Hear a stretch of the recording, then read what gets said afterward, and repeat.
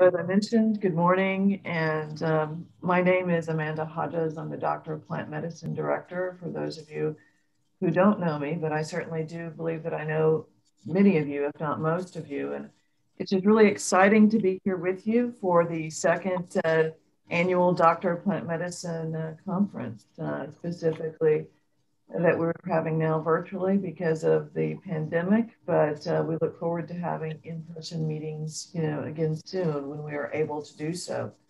But I would like to begin by recognizing Dr. Elaine Turner, our Dean for the College of Agriculture and Life Sciences. And Dr. Turner, would you like to just provide a few comments of welcome to everyone?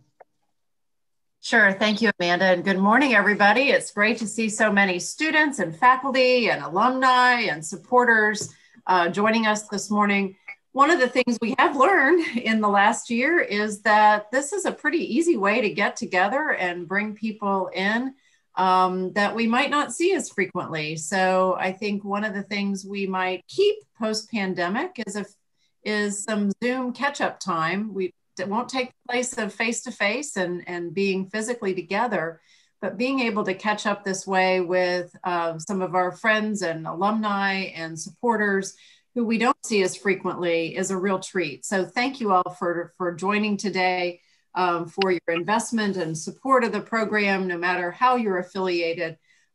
This remains one of the unique programs in the country to do what it does and to prepare plant doctors. Our mission in the college is to prepare students to be able to address the world's critical challenges related to agricultural natural resources, community systems, food systems, and plant medicine sits right at the intersection of so many of those challenges. And so it's exciting to see this program continue to thrive, have this conference today, bringing so many people together. And I'm looking forward to hearing what's new and what's going on and some of the updates. So thank you for your support. Thank you for joining us this morning. And thank you, Amanda, for all your efforts in directing the program and working with these very talented students. Thank you, Dr. Turner. We really appreciate your time, and thank you for joining us here today. Dr. Brendemuhl is also with us, and he's our Associate Dean for the College of Agriculture and Life Sciences. Dr. Brendemuhl, would you like to welcome everyone as well? Absolutely, and I would just echo everything that Dr. Turner has already indicated. This is an extremely unique program, one of only two in the U.S., of course, and maybe those are the only two worldwide as far as I know. And so it's an exciting program and continues to be an exciting program. And I'm just thankful that I can be a really tiny little part of this. And as Dean Turner indicated, looking forward to hearing all of the exciting things that are happening, not only from the students, but from our alumni and supporters who have gathered here this morning as well. So again, welcome to everyone, and looking forward to the symposium. Thank you so much, Dr. Brendemuhl.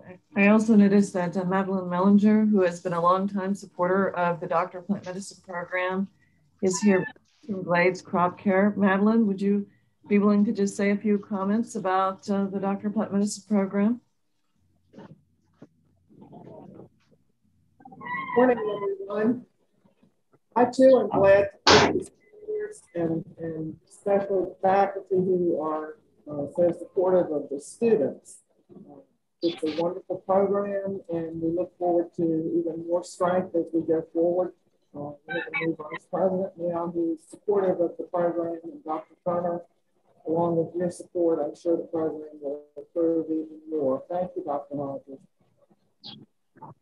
Thank you so much, Madeline. And I also noticed that Ben Bolusky from our External Advisory Stakeholder Committee is here with us. Ben, would you be willing to say a few comments as well?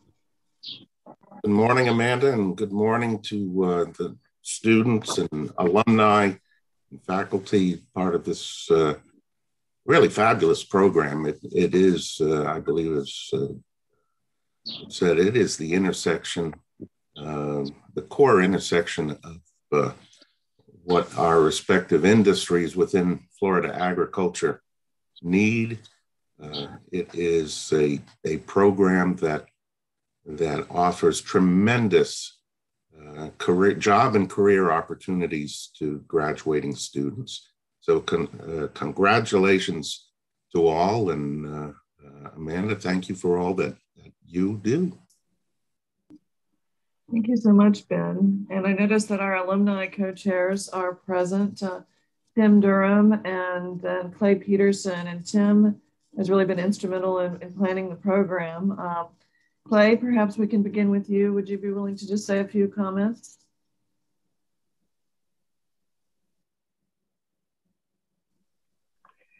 Sorry, delay on my mute button. So welcome everybody. Glad to see such a turnout this morning. I know we all wish we could be here in person, but I'm glad that everybody's here, and I think we're all looking forward to listening and learning. Yeah, and I want to also just say thank Tim as well for all the dedication and hard work he's put into getting this going. So with that, I'll pass it over to Tim. Thanks, Clay. Really appreciate it. Just on behalf of all the alums, again, I want to thank you all for your attendance today, albeit virtually. I know we'd like to be meeting face to face. That's always the best route in many respects, but there is something to be said for virtual delivery of programming. It allows a lot of people who would otherwise be unable to attend in person to be able to participate. So I'm looking forward to the festivities today. And with that, I'll pass it back to Amanda.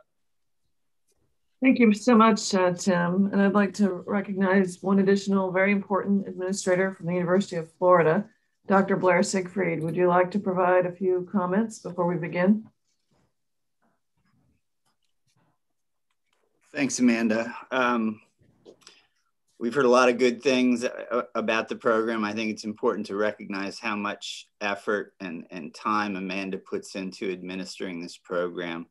The quality of the students and graduates really has been impressive, at least over the last 6 years since I've been here. The interdisciplinary nature of the program makes it what it is and how valuable it is to the industry. And I look forward to participating in today's activities. Thank you. Thank you so much, Blair. And we really do appreciate the support of all of the departments affiliated with the Doctor of Plant Medicine program, but particularly the Entomology and Nematology department, which currently hosts the program and serves as kind of the home location for the program. And so with that, I'm just going to briefly review our program for today. And we're really excited that our first speaker is our keynote address from Mike Aerts with the Florida Fruit and Vegetable Association. And he's really going to introduce us to some of the challenges that we're seeing in the industry currently. And then later, Tim Durham and Nicole Casuso will be leading an excellent panel discussion where we will be focusing on the challenges to food security and food safety in our backyard. Mike Aerts will be present, as well as Dr. Hugh Smith and Eunett James-Mack from the Department of Homeland Security, Customs and Border Protection, Dr. Bob Hochmuth, as well as Dr. Trevor Smith. So we're really excited about the program that we have planned today. And with that, we're going to begin with our first speaker, and that is Dr. Mike Aerts from the Florida Fruit and Vegetable Association. He's going to tell us all about the industry. Dr. Aerts, welcome. Anyways, thanks, Amanda, and thanks everyone for participating in our little Zoom event here this morning. And has been echoed before, while it stinks that we have to get together in this kind of manner, it's still really good just getting to at least have a chance to see everyone once again. And well, there are some positives. This is the first time I've ever been able to do a keynote wearing shorts and tennis shoes. So there are positives in anything that we do with these days, but it looks like we have a supersized crowd participating today. So that's absolutely wonderful. First of all, before we get started, I just want to say that I hope you and yours have all been doing well throughout this entire virus mess that we've all been dealing with throughout this past year. Keep doing what you have to in order to stay healthy and safe. We're going to get there. When Amanda asked me to do this little conversation and converse with you about the overall status and of the overall status of the Florida agricultural industry and then potential future opportunities in this sector, well, that kind of set me back a bit. Overviewing the state of the industry is not something I typically deal with. You could say it's outside my usual wheelhouse, outside my area of comfort, if you will. So a good bit of homework had to be done on all this so we could have our little conversation today. But like you, I've always, for the most part, been involved with the scientific and technical aspects of the agricultural industry. And along those lines, so that you get to know me a little bit better before we get started, you should know up front right away that I'm a damn Yankee. Of course, Yankees come down to Florida from up north, they visit and they go back. Us damn Yankees, we come down and we end up staying. Well, I spent my first 25 years located in the lower peninsula of Michigan, halfway up the peninsula, right on the Lake Michigan shoreline. So that's why you see the Spartan statue behind me. But nevertheless, this is what my Februaries typically look like where I came from.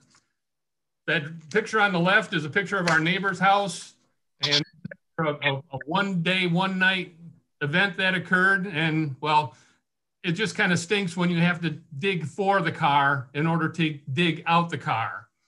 And the picture on the right you see there, that's a picture from my driveway looking west. And you can just barely see the top of the stop sign up there. And what are stop signs? 8 feet tall kind of thing. So that gives you an idea of the types of snow that we were dealing with on an annual basis. So yes, I took the snowmobile to school a lot of days. But I spent my time in Michigan working on apples and pears, cherries, peaches, plums, Christmas trees, and asparagus kind of things. Well, when my back got all sore and my disdain for constantly shoveling snow, it took me from this type of a February situation to this type of a February situation. But right away after arriving, I realized that I was way outside my typical comfort zone of things. I did my graduate work on ascomycete fungi attacking apples and cherries. And my first project after coming to Florida involved spiny amaranth in lettuce crops, spider mites in strawberries, and aphids attacking citrus. Day and night differences from the old way of what I was used to doing kind of thing. So you're probably wondering, why am I telling you all this? Well, bear with me here a little bit. We're just kind of setting the stage a little bit. And that revolves around the theme of getting comfortable when you're outside your typical wheelhouse of comfort sort of thing. I mentioned day and night differences.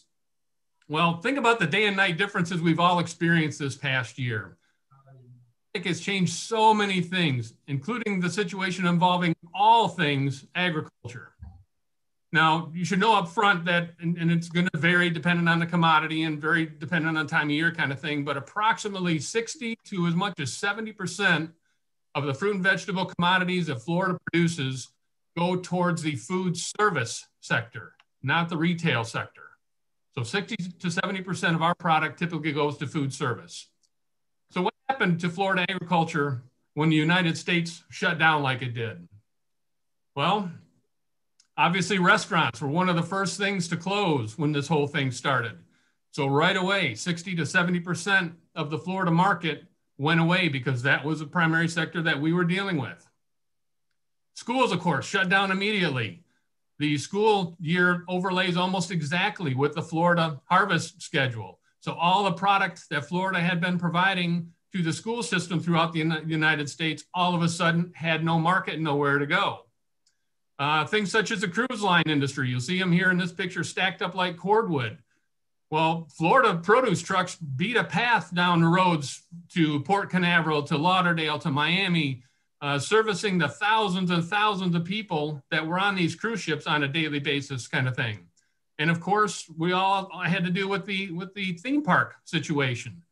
Think of the tens of thousands of people that visited theme parks throughout Florida and the hotels that associated with those theme parks, And it was Florida that was providing 60 to 70% of the product that was going to all of these various aspects. So when these entire markets literally dried up and went away, they literally did it in a matter of days. So what happened to Florida agriculture when the United States shut down like it did? Well, this is the sort of situation we ended up dealing with. Because of the fact that the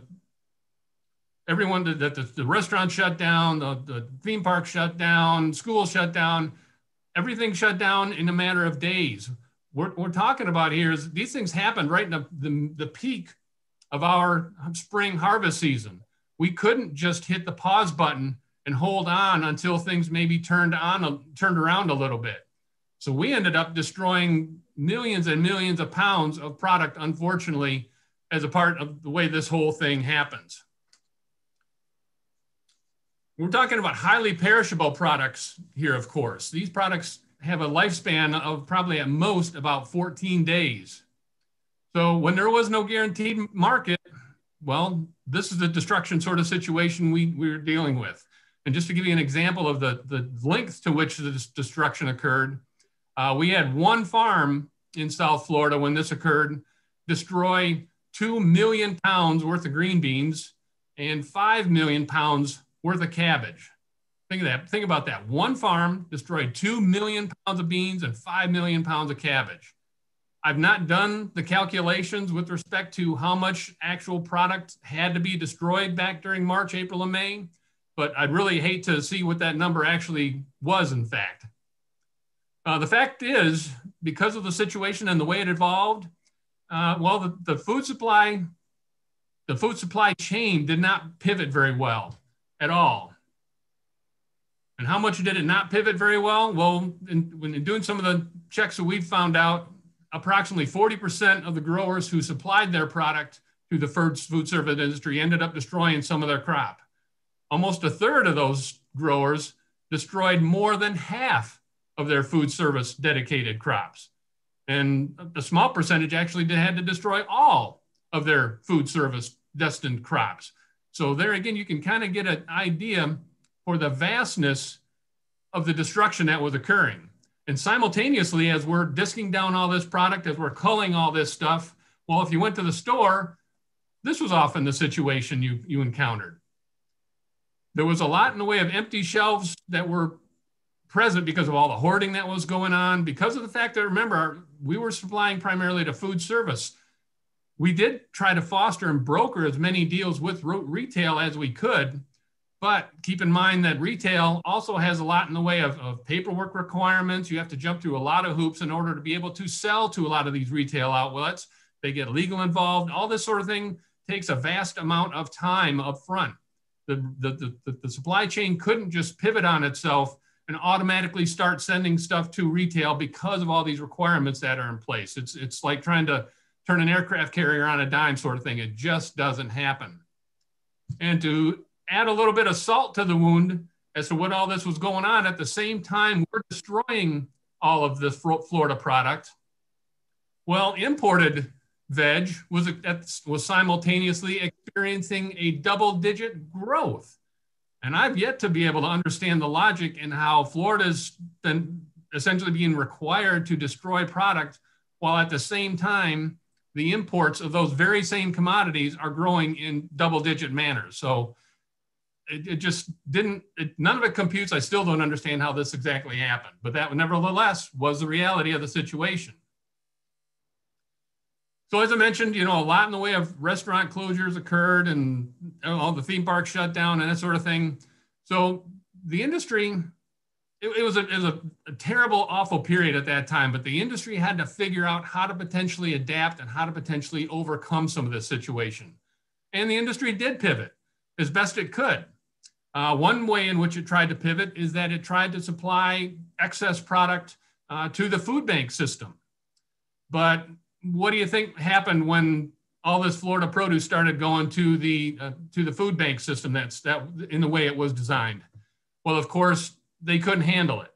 The system became overwhelmed almost immediately because remember, we're talking about millions of pounds of product that are going to to the food bank situation, and they just don't have the logistics to manage it. They just don't have the storage capacity, any of that kind of thing. And to just give you an idea of the vastness of which some of the stuff was sent to the food banks, we had one grower send 9 53-foot semi-truck trailer loads worth of strawberries to the Tampa food bank system. Think about that, 9 semi-truckloads. Think of what that was actually worth on the open market that he sent to the food banks. But you know, he had already grown the crop, he'd already harvested the crop, he'd already packed it, he'd already cooled it. It was ready to go, but at the last minute, the contract he had in place fell through. So he didn't have anything he could do with that product. And being it only had a 14-day lifespan, all he could do was potentially send that to the food banks and then maybe get a tax write-off at the end of the year kind of thing. So those are the types of examples that we're dealing with respect to food banks. So the industry was pivoting as best it could, but of course it still didn't take up all the slack. And there were a lot of losses still occurring. So some other pivoting was attempted. A lot of growers, especially down in South Florida, opened up situations where consumers could come directly to their farms and purchase boxes of produce. The grower would just assemble these boxes with various commodities that were ready at the time. They'd make this known over social media as to what is available and when kind of thing. And then, yeah, consumers would just line up and show up and get their vehicles filled up and away they would go. Well, this situation was going to work fairly decently in an area such as Dade County or something like that. But if you're in, for instance, Belglade or Immokalee or places like that, you're just not going to get enough of the way of consumer traffic present in order to get such a thing to successfully work, unfortunately. So a lot of losses were just constantly occurring. So we still had to do something in the way to try to figure out how do we sort of rectify the loss situation that was occurring, and how can we potentially come up with methods of which we might be able to provide assistance to the Florida grower community. So we worked with other organizations across the country and with the USDA and came up with a number of assistance programs that we could develop for Florida growers. And I'm just listing a couple of those here. The first one we did was the CARES program. There was also an agricultural component that was a part of the Paycheck Protection Program that was available. And then we had the Coronavirus Food Assistance Program, a 1 and a 2, that were specifically designed for specialty commodities. So we were successful in getting some of these programs through, but this is very much outside of the typical comfort zone that we, and me in particular, were accustomed to working in. I literally did not do a single thing on my job description for 4 months as we were trying to put these assistance programs together, just trying to do whatever we could in order to get these systems in place and try to get these growers some resources and assistance so that it could simply be able to hold on just to get them to the next year. Now, I don't want to go into a lot of detail on these relief programs, but I just want to give you an idea of one of them on the CFAP 1, just so you get a baseline understanding of how some of this stuff typically might work. Well, producers could be eligible for payments under 1, 2, or 3 different categories, or all 3, just depended on the grower. But first of all, the first category involved what type of percentage losses they were occurring from a price standpoint. And that would involve, because they had a baseline price that was established in January of last year, that was considered the normal, routine, regular price. And then they also had to compare that then to what the price was in April after the whole system shut down. And because of the fact that we had just a glutton of product then, and with the supply and demand situation, the supply was everywhere and there was zero demand. So prices literally went through the floor in most commodities. A second category where they might be able to obtain assistance had to do with spoiled product, where they loaded it and shipped it, but it didn't reach its destination. There was some of that occurred, but not much. And then the third category had to do with the fact where any situation surfaced where the product was unable to be harvested whatsoever. So looking at those 3 categories, remember, we're dealing with USDA here. USDA is they're comfortable dealing with field corn and soybeans, wheat, cotton, those kind of commodities where they just throw a number at an acreage kind of thing, and then they feel situated. They don't understand the complexities that surround specialty crop production. But nevertheless, these are the payments that USDA assigned to each of these different categories.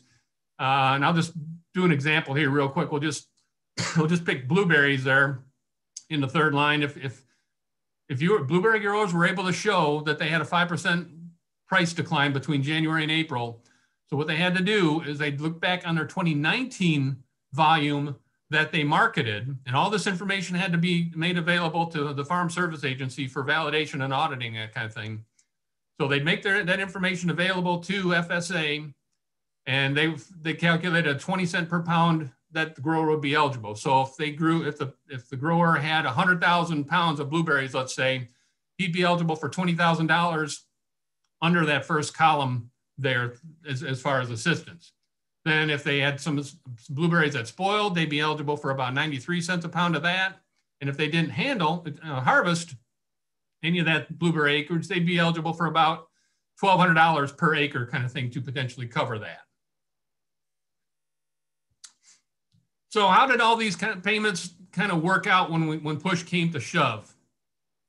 Well, you'll see that specialty crop did not fare as well as you might have thought it would. This is on a national basis in millions of dollars. You can see the beef cows and the milk, the dairy guys, they made out pretty well, but you'll see the specialty crop there on the left, they're barely a blip on the graph, unfortunately. And if you expand that to just look at what happened in Florida, it looks a little better, but it still kind of follows the same trend. The beef guys made out really well, but there you can see the Florida strawberry sector was able to obtain $20 million overall to help it get to next year. The squash sector in Florida got $12 million. The pepper sector got another $4 million. So there was something. So there was success that occurred. It was never to the degree it needed to be. Now, these programs were never put in place to make the grower whole or anything like that. It was just intended to get them to the next step, the next season kind of thing. So you might be wondering, what's the real hang up here? Why didn't specialty crop do better than it did overall? The reason is the maximum caps that were placed on each grower. If you were a farmer and a single owner of a farm, the most you could obtain as part of the CFAP1 program was $250,000.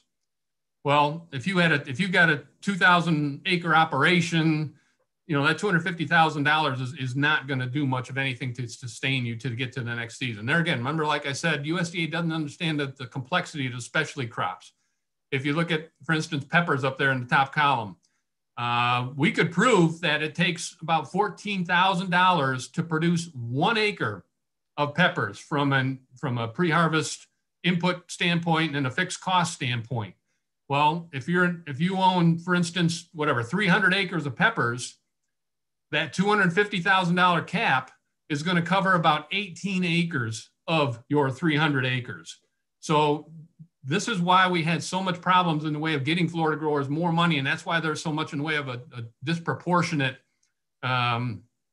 number of results that came back from the CFAP programs. It had a lot to do with the cap situation and the fact that the Florida specialty commodities are just worth so much on a per acre basis. So just to give you an idea of how Florida came out overall, we were successful in getting about $180 million under CFAP1 for Florida growers overall. And then the amount of monies that went to specialty crop growers in Florida equated to more than half of that. It was about $101 million. So while, like I said, it's not making everybody whole, it was just intended to try to get folks to the next level kind of thing.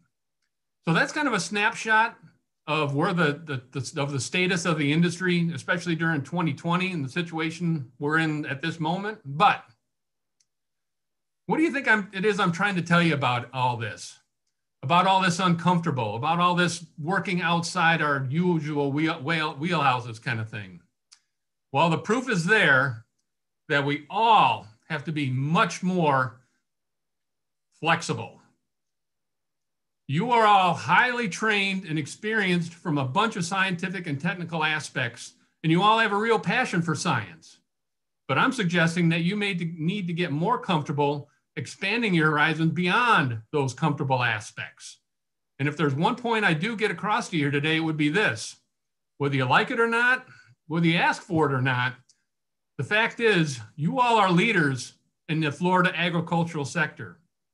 And your companies and your employees, the employees you work with, will be turning to you for guidance and mentoring. And it will be your responsibility to take on those leadership roles. To do that, you're going to have to be more flexible, and you'll probably have to think way beyond what you're routinely used to thinking about. We may be comfortable thinking about leaf miner counts and humidity with respect to bacterial spot and trap numbers of pepper weevils or whatever. We're going to have to go way beyond that sort of thing. Well, this being February, I thought maybe I'd reflect on what happened on the Super Bowl earlier this month. Think about what the Tampa Bay Buccaneers had to do in order to get to the winner's circle. And think about what Florida agriculture is going to have to do to take advantage of future opportunities that might be out there. Well, Tampa approached the 2020 season with a completely different mindset in how they were going to approach things. They developed a completely new strategy. They developed an entire new vision for what they were going to do and how they were going to do it. They identified points of advantage that they could exploit and use to their advantage to get to the next degree. And then they intensively laser focused on those advantages that they could exploit to get them to the next level. And this is exactly the sort of thing that Florida agriculture is going to have to do at this point. So from a strategic standpoint, I'm going to be suggesting that each of you spend at least some time of your day thinking about strategies. Any good leader is going to have to do this, and more responsibility is going to be placed on you to do these sort of aspects and come up with these new types of strategies. Well, the Bucks also went about and created an entire new different culture with the team and the way they were doing things. They committed to produce a great team. That's exactly what the sort of thing agriculture has to do. They built a culture where the entire team was recognized for results. Remember, the Bucks brought in all this offensive power that was getting all the headlines and such, but actually it was the defense that carried Tampa on into the wins in the last month of the season. And of course, like I just mentioned, there's going to be a lot in the way of innovation that's going to have to take place. We're really going to have to be flexible and venture into areas where typically we might be entering the unknown, I guess you could say. Now, we might have all been comfortable with what the old normal was, but I think this past season has demonstrated the old way of doing things just isn't going to work anymore. The proof is there that the perishable food supply chain is extremely fragile. You just can't turn that aircraft carrier around quick enough to get things to work. So from a strategic standpoint and what you're thinking about, we're going to have to think about what's possible, not what might have worked in the past. Now, a point of advantage that we've already got established for us and that we're going to have to exploit is the fact that everybody who's involved in the food production, transportation, and distribution system is now considered essential. There's a newfound respect for anybody who's in the food business these days, and that's a very obvious benefit that we should be exploiting and taking to advantage as best we possibly can.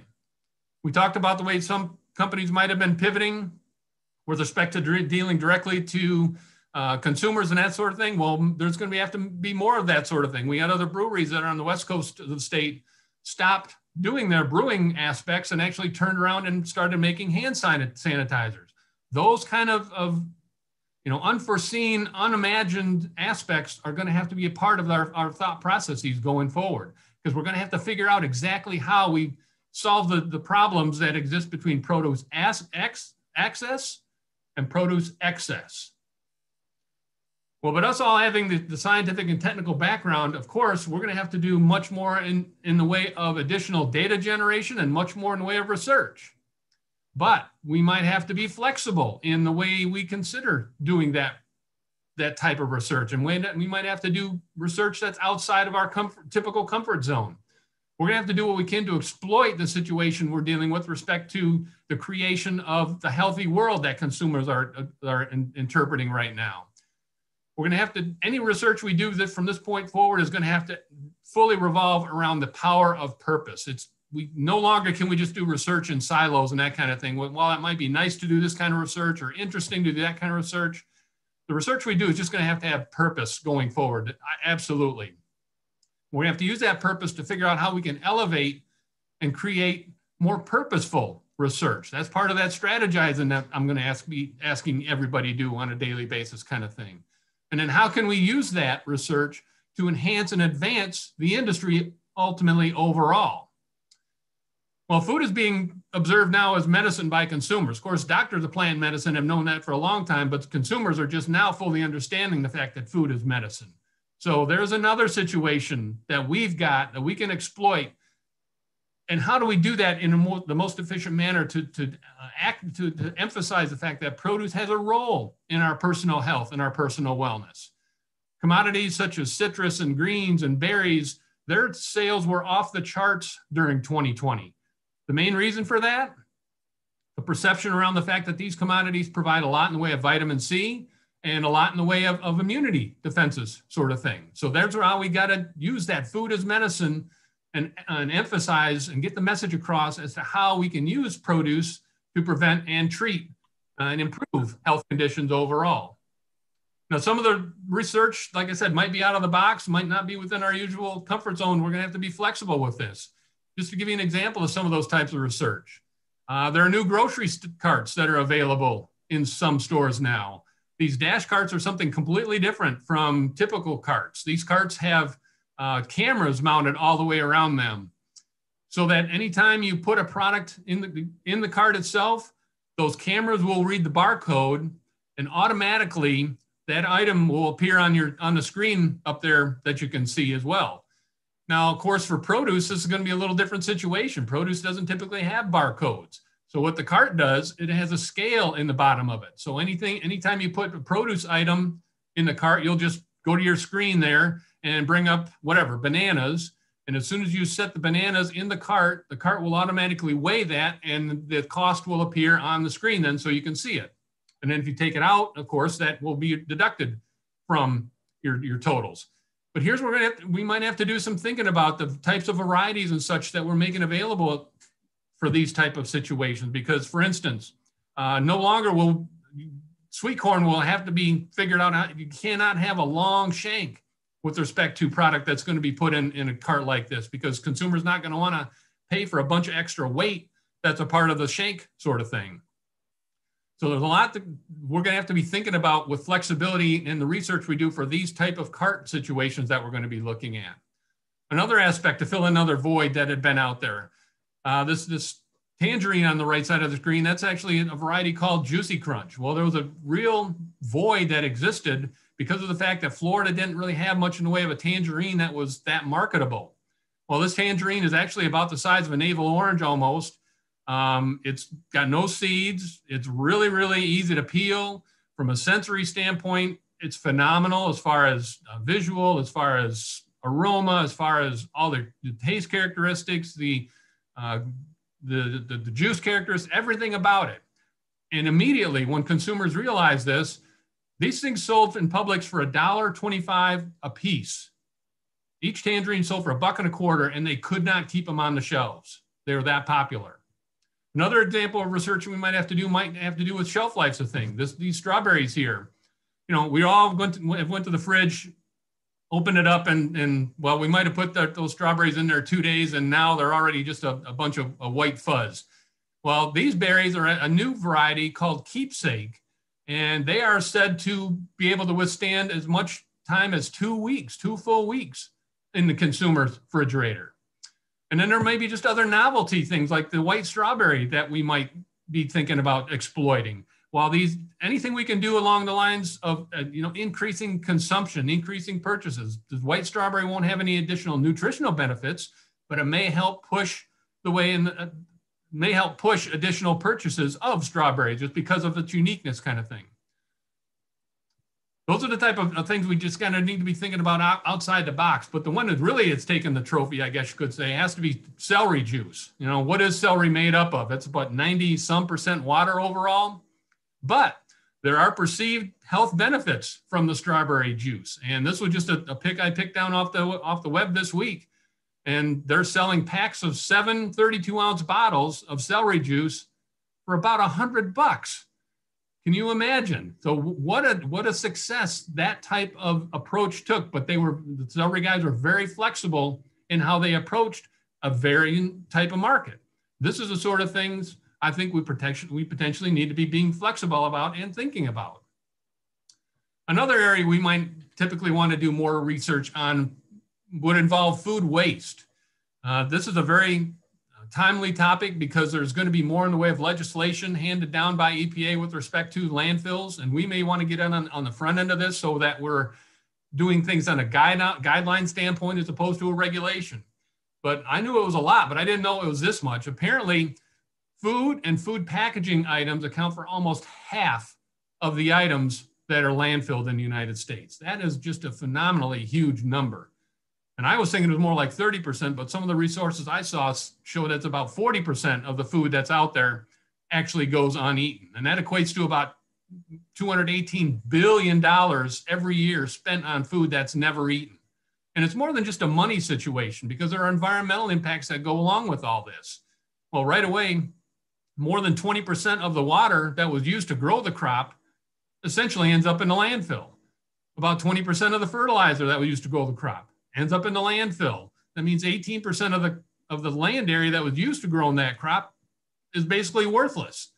So yeah, can you imagine a grower realizing a 19% increase in their fertilizer budget kind of thing? They would love that sort of thing. We have to figure out how we can get these numbers reduced some.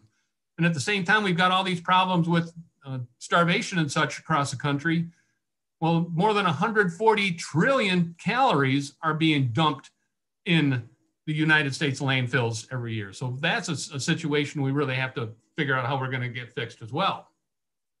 So just from the monetary aspect real quick, yes, most of the waste occurs in the homeowner situation, but there is a lot in the way of financial loss occurs with grocery stores, about 57 billion. And then the farms also have a $15 billion problem with this. So the opportunities that are there, we just got to be flexible and figure out how we potentially might alleviate some of these problems.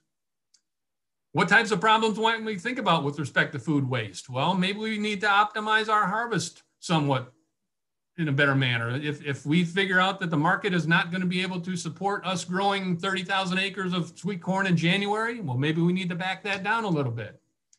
There's going to have to be improvements across the supply chain overall in how we go about leveraging new technology to create smart systems to improve efficiencies. And that's going to involve harvest, transportation, the maintenance and the quality of and the shelf life aspects, all that sort of thing. We, of course, as this year has proven, we're going to have to strengthen the food rescue system. The food banks just cannot handle things logistically the way they're designed. So we're going to have to work with them, partner with them in trying to figure out how we can do more of an efficient system along these lines. And we're going to have to figure out more, do more research along the lines of recycling products that are remaining. And by this, I'm talking about, whatever, banana peels, apple cores, peach pits, whatever. All of that takes tremendous amounts of energy to get it to where it is. We've got to figure out how to harness that energy and get it back into the system in some type of an efficient manner. Now, maybe that's going to just involve research on how to potentially come up with varieties that are more hardier, longer lasting, like that keepsake strawberry we mentioned. There's going to have to be much more in the way of automation research take place so that we can figure out, there's no sense in taking a product and packaging it and running it through the entire supply chain and then just have it go to the landfill ultimately. We want, if that's going to be called, we want it to be called right in the field so we can save that energy. And there's probably going to have to be a lot done with respect to the packaging aspects and coming up with new types of containers that maintain humidity and that sort of thing to potentially reduce loss and that sort of thing. So like I said, the other aspect that Amanda wanted me to talk about today had to do with future opportunities. Now, this is there again, a lot in the way, this is going to demand a lot in the way of flexibility and a lot in the way of potentially working outside our typical comfort zones. Of course, this past year was unprecedented in the way things happened for not only growers, but for retailers and for shoppers alike. No doubt that the food retailing landscape has changed for good. Notice it doesn't say for the good, it says it has changed for good. There's the grocery store business was actually the business to be in during 2020. The data show that because of the fact that everyone was working at home, nobody was going on vacation, schools were closed, etc. Everybody was getting their food primarily from the grocery store. So there was a 35% jump in sales at the store levels during 2020. And, you know, produce was a good part of that. Fresh produce sales were up about 11%, and frozen fruit and veg sales were up almost 30%. And I can believe that because a lot of times when you went to the store, those shelves were empty for good amounts of time. So what do those percentages equate to from a dollar standpoint? And this is at the store level, not at the grower level. But you can see the amount of money that came in from selling tomatoes during 2020 was over 20% higher of what it was during 2019. The same sort of thing for peppers. They're almost 20%. Potatoes are right up there at 20%. Sweet corn, 44%. Citrus, almost 50%. So there's a lot in the way of value that was attained at the store levels because of fresh commodities. Now, something else that's really going to change with respect to the purchase of fruit and veg going forward is the fact that online grocery is now a totally new and completely established sector. It's here to stay, no doubt about it. From the data I was able to find, it showed that online sales during 2020 for food products grew more than 90% just last year. And to give you an idea of the variance of that, from 2018 to 2019, that increase was only 3%, whereas last year was 90%. And the experts are saying that the online purchases could total as much as 20% of total sales by 2025. And I really believe that because as the next bullet shows, we're already up to about 10% of all grocery shopping occurring online. So what do all of these percentages equate to from a dollar standpoint? Well, then looking at the data from just last month, more than $9.3 billion occurred in online fruit and vegetable sales, 9.3 billion. And that involved almost 70 million households placing almost 3 different orders during the course of 1 month. That's a lot of money in 1 month that we can really be taking advantage of and trying to figure out how can we can exploit more to our advantage. And I'm going to have to pick it up the pace a little bit here, but one thing that we did notice, it's not all good when it comes to online sales because online is a very different experience. It's a very different decision process. The data show that online shoppers, more than half of them, purchase less fruit and veg than they do if they are actually in the store. That's because of the fact that buying fruits and veg is very much a sensory decision process. They want to see it, they want to smell it, they want to feel it. You can't do that, of course, online. So we're going to have to figure out how we can better take advantage of the online situation to get more in the way of online sales occurring, because more than half of those folks who are already buying online are not going to go back to shopping at the store kind of thing. Now, one component that's going to be a real part of this process is going to involve packaging. There again, we're not typically used to the packaging conversation in our scientific and technical aspects, but this is something we're going to have to be more flexible on. And even though it's not inside our typical comfort zone, we're going to have to do more with respect to the packaging aspects. Even when we're talking about packaging in store, well, of course, consumers are much more favorable now to purchasing product that's packaged versus bulk. We've all seen it where somebody will go in and grab one apple, put it back, grab a second apple, look at it, put it back, grab a third apple, look at it, put it back, and then finally put the fourth one in their bag. Well, nobody wants to purchase something that's been handled by umpteen different people, umpteen number of times. So sales of packaged products is exponential over what bulk has been during this last year. But there's going to be a balance that's going to have to occur with respect to food safety situations. We're going to have to show that it's tamper-proof. We're going to have to improve the quality of the aspects of the components that are in the package. We're going to have to deal with sustainability. That's going to be another point of conversation for later today. So Those sort of things are all going to confuse and convolute this whole packaging situation that we're trying to deal with. But at the same time, we've still got to optimize the experience somehow. And how can we improve the quality of the choices that they're potentially purchasing from their in-store purchases? And the same sort of thing is going to carry over to when they're purchasing online. We're going to have to rethink how things are purchased online, and how can we better package those online components. And when it comes to the sustainability aspects that are obviously going to be a part of online, well, those all, of course, are going to have higher costs that we're going to have to deal with too, because you cannot pass those costs on past the grower level usually.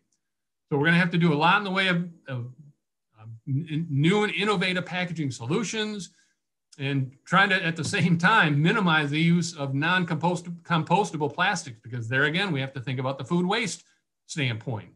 So we're going to have to somehow think outside the box, be flexible, and come up with our perfect produce packaging that somehow meets all the innovation requirements that's necessary. And while I do so, we're probably going to have to establish a number of uncommon industry partnerships at the same time. And even when we think we might have come up with a perfect packaging situation, well, it might not always be the case. Here we've got a situation where we thought, well, here's a product that's, it's tamper-proof, it's in a fairly acceptable size portion kind of thing. But if I do my translations here correctly, I think this translates to it's lamb's lettuce, fresh and washed. Well, yeah, it might be all that, but you're getting a little bit of, if you look close, you're getting a little bit of free protein within that package. So even when we think we potentially might have a solution, we're going to have to still do more in the way of refinement around those types of aspects, because they are going to arise.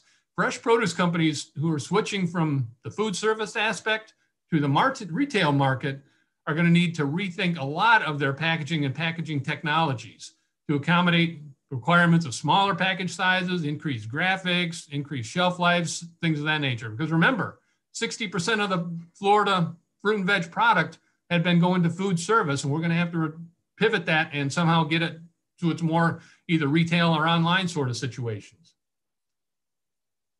Now, very quickly, obviously the local, grown local aspect is going to maintain its strength. We've seen that more so this past year because Florida, our farmers are considered much more essential, and they're very much more appreciated in what they do from the consumer level. So communities are going to defend the farmers more going forward. We might see more in the way of improvements with respect to green space maintenance, that kind of thing. We're going to have to very much plan for the use of increased automation, mechanization, and robotics as a part of both farming and packaging in the Florida sector. We've already got situations where there are robotic strawberry harvesters available. There are prototypes in the field. So we're going to have to figure out how to best utilize that and how to best use the packaging that are a part of those components. And of course, the digital platforms have proven their worth this past year on how to connect farmers with consumers, and that's only going to expand. So there again, we might have to work outside our comfort zone and figure out what kind of future opportunity we can utilize to improve that situation. Some of the trends, of course, we've been talking about revolve around the fact that there is so much in the way of dining going on at home because they're working at home, schools are closed, restaurants are closed, not going on vacation. So there's a lot in the way of going on with respect to new cooking habits within the home. So here's a future opportunity we've not been in, but we might need to be thinking about. How can we better improve that situation, because consumers are going to get most of their fruit and veg for consumption at home. So how can we help them and foster increased consumption? And we'll have to do more in the way of introduction of new value added type products and think about those kind of situations. What kind of value added products? Well, ready to cook, ready to eat, heat and eat, grab and go. We'll have to provide potentially entire home meal solutions in the various packaging that we're putting together. And of course, easy snacking options that might be possible with some of our product, because innovations that are introduced now during this time of disruption are going to have the potential to impact all kinds of future purchasing habits and consumption habits. So this is where I'm asking you guys to be thinking about how you can make impacts, because even if it's going into those packages, it's going to depend on how it's grown, what's grown, the size, the shape, all those sort of components are going to be a part of this whole overall equation. And just what I'd like to emphasize here, like I said, we talked about the fact there would be new strategic partnerships. I mean, a couple of years ago, who would ever thought that Amazon would be selling tomatoes directly to consumers? But they are. Those sort of things are happening.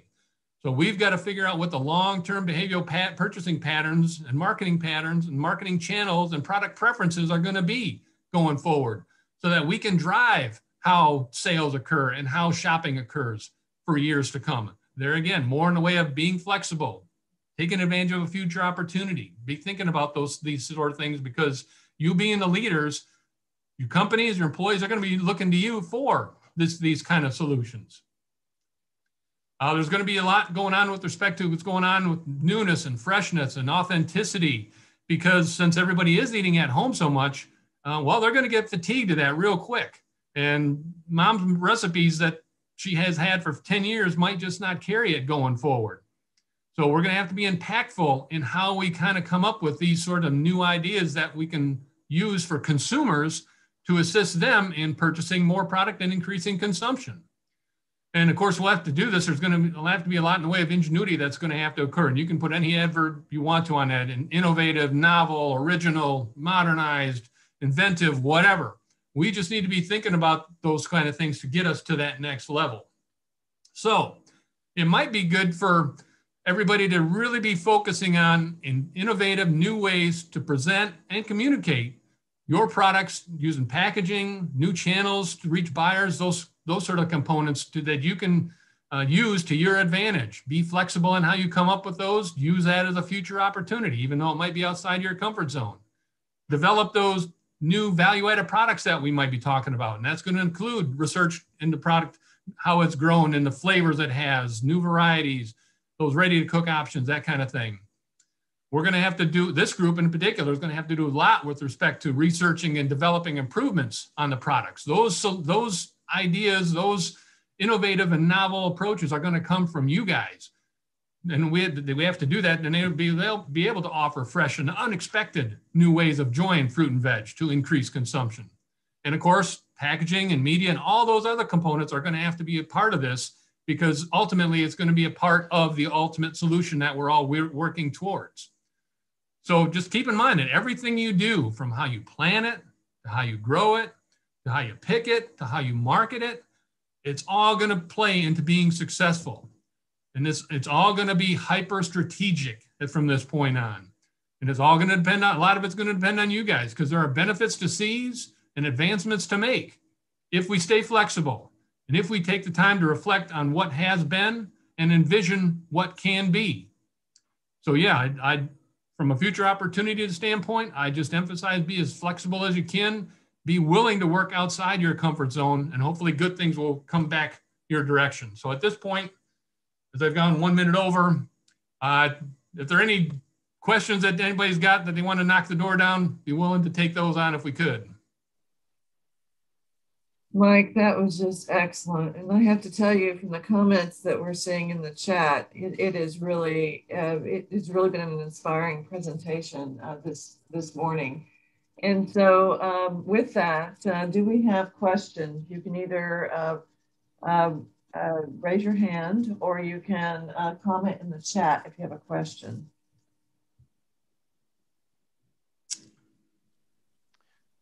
Mike, this is Joel Brendemuhl. Just a quick question. Where do you see the U pick in all of this, and is that going to potentially increase and become more popular, or is that kind of reached its peak? No, I think people are looking for more in the way of adventures, since they aren't going on vacations and they are not getting out of the house much. That's something that you can easily and simply do with a family or whatever. Just load everybody up if a farm is close by, and then get the kids some experience in what tomatoes look like, what strawberries look like, whatever. The only hang up that's going to be a part of that U-pick situation is going to be the lawyers, liability. If somebody turns an ankle stepping over a bed kind of thing, well, now the grower could potentially be liable for if that person broke their leg or something. So those kind of aspects are going to have to be considered, and you're going to have to make sure you got all your errors and omissions insurances type thing in place before going down those roads. But yeah, there are opportunities there. just because of the fact that people are wanting to, they've been housebound. They want to get out. I have a question too. So like, I know we had a lot of waste, food waste from production with the COVID thing. And I don't know enough about this, but are there like already associations? Like, why couldn't we, I know we don't produce some of our tomatoes for canning, but like we could we have not? I mean, I'm not sure the difference in like, you know, produce used for different type of long-term storage options or opportunities for those farmers. You're absolutely right. Those type of innovations have to be looked at, have to be defined better, because like I said, the old way of what we've been doing things, it's just not going to work anymore going forward. Like I also said, there's going to be EPA legislation come down on the landfills. We're going to have to figure out how to get those volumes down, and we'd better do it so that we just do it under a guideline type of situation as opposed to a regulation situation. So any kind of innovation that we can do along those lines that you're just mentioning, oh, that's golden. Mike, this is, can I ask a question? The next question might be from Hannah Talton. Yeah, it's okay. I feel like that's not the best going forward, so I'll just unmute my mic. So thank you for your talk. And just to piggyback off of what Clayton asked, who do you get in contact with to go about developing this innovative thought process and these strategies? Is it with certain organizations that you had in mind to talk about, you know, food storage moving forward? Like, what companies are working towards these new innovative thoughts for fruit and vegetable production? Yeah, Anna, that's a good question, because all of this is so new on the front end of the curve. There are not a lot of situations that are available to brainstorm collectively that I'm aware of, kind of thing. So these are some areas that we can define it. Maybe we should be the ones designing how these type of systems should be established and where, you know, efficiencies could be worked into the system. They're, again, giving us more control. Yeah, because I'm feeling more like a capstone kind of innovative business idea for DPM students from this idea. Just coming up with problem solving course, and, you know, we get some brains together and propose a new strategy for this field. You're right on target. Well, that's really great. I see that Blair Siegfried had a question. Blair? Mike, I really enjoyed your comments and thoughts. I'm wondering with the changes that we're seeing in the fresh produce and the demand for healthy choices, is there an opportunity for integrated pest management where we are reducing pesticide input in food production to make that a strategy for increasing profitability to growers?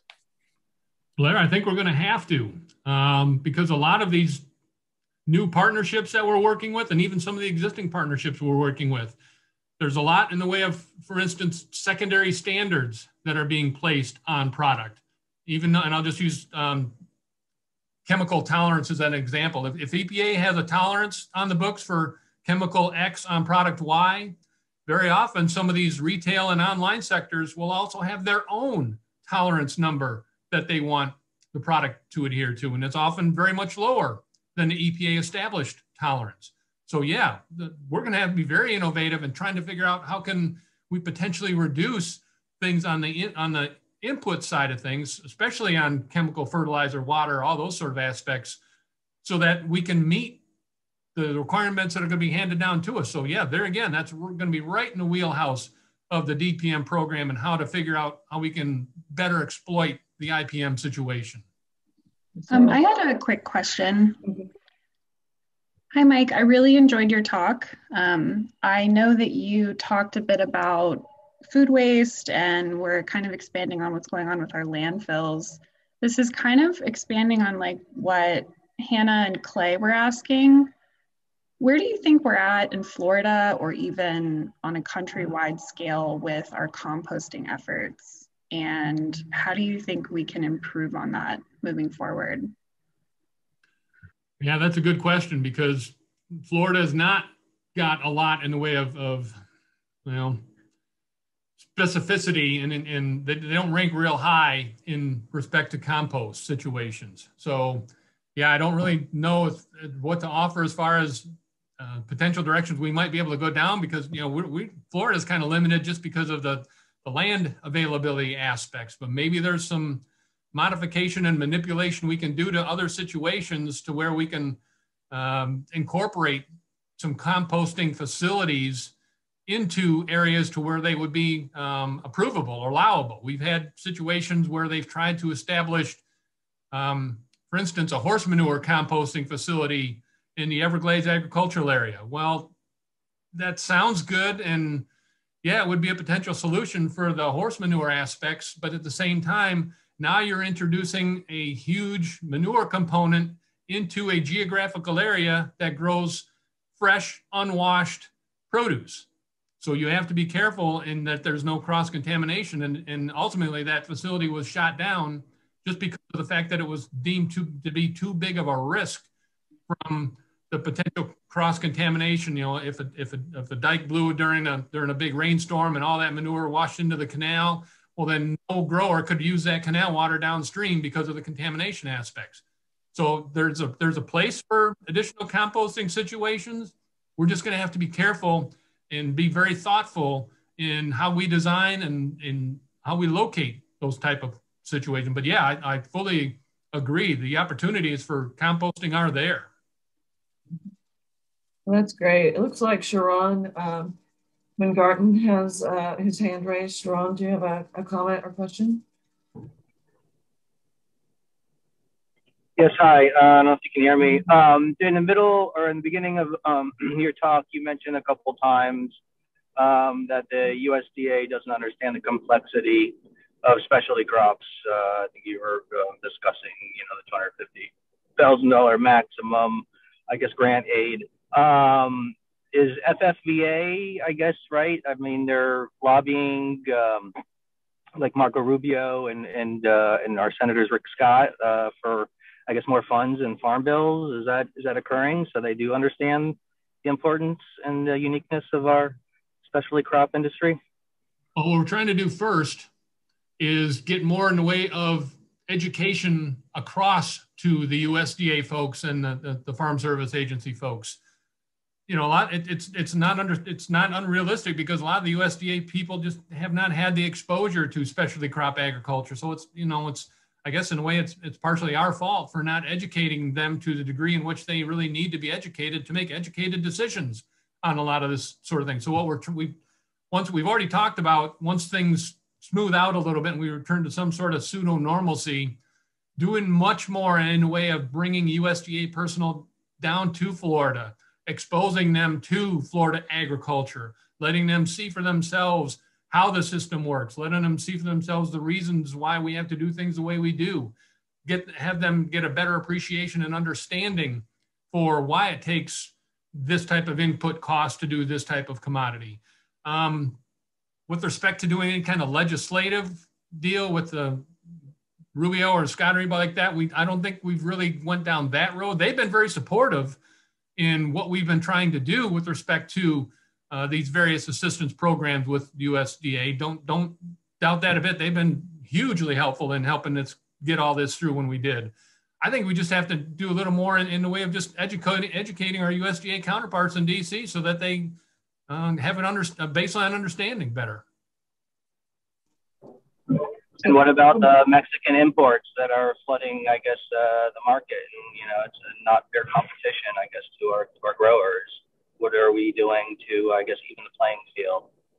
Well, we could spend the whole rest of the day talking about that one. Yeah, there's a lot going on with respect to the import situation and trying to get that resolved to a degree.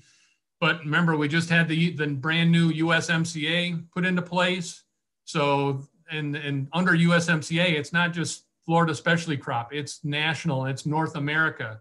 So we've got other specialty crop industries such as apples and commodities such as that, telling Florida to not, they're telling us do no harm.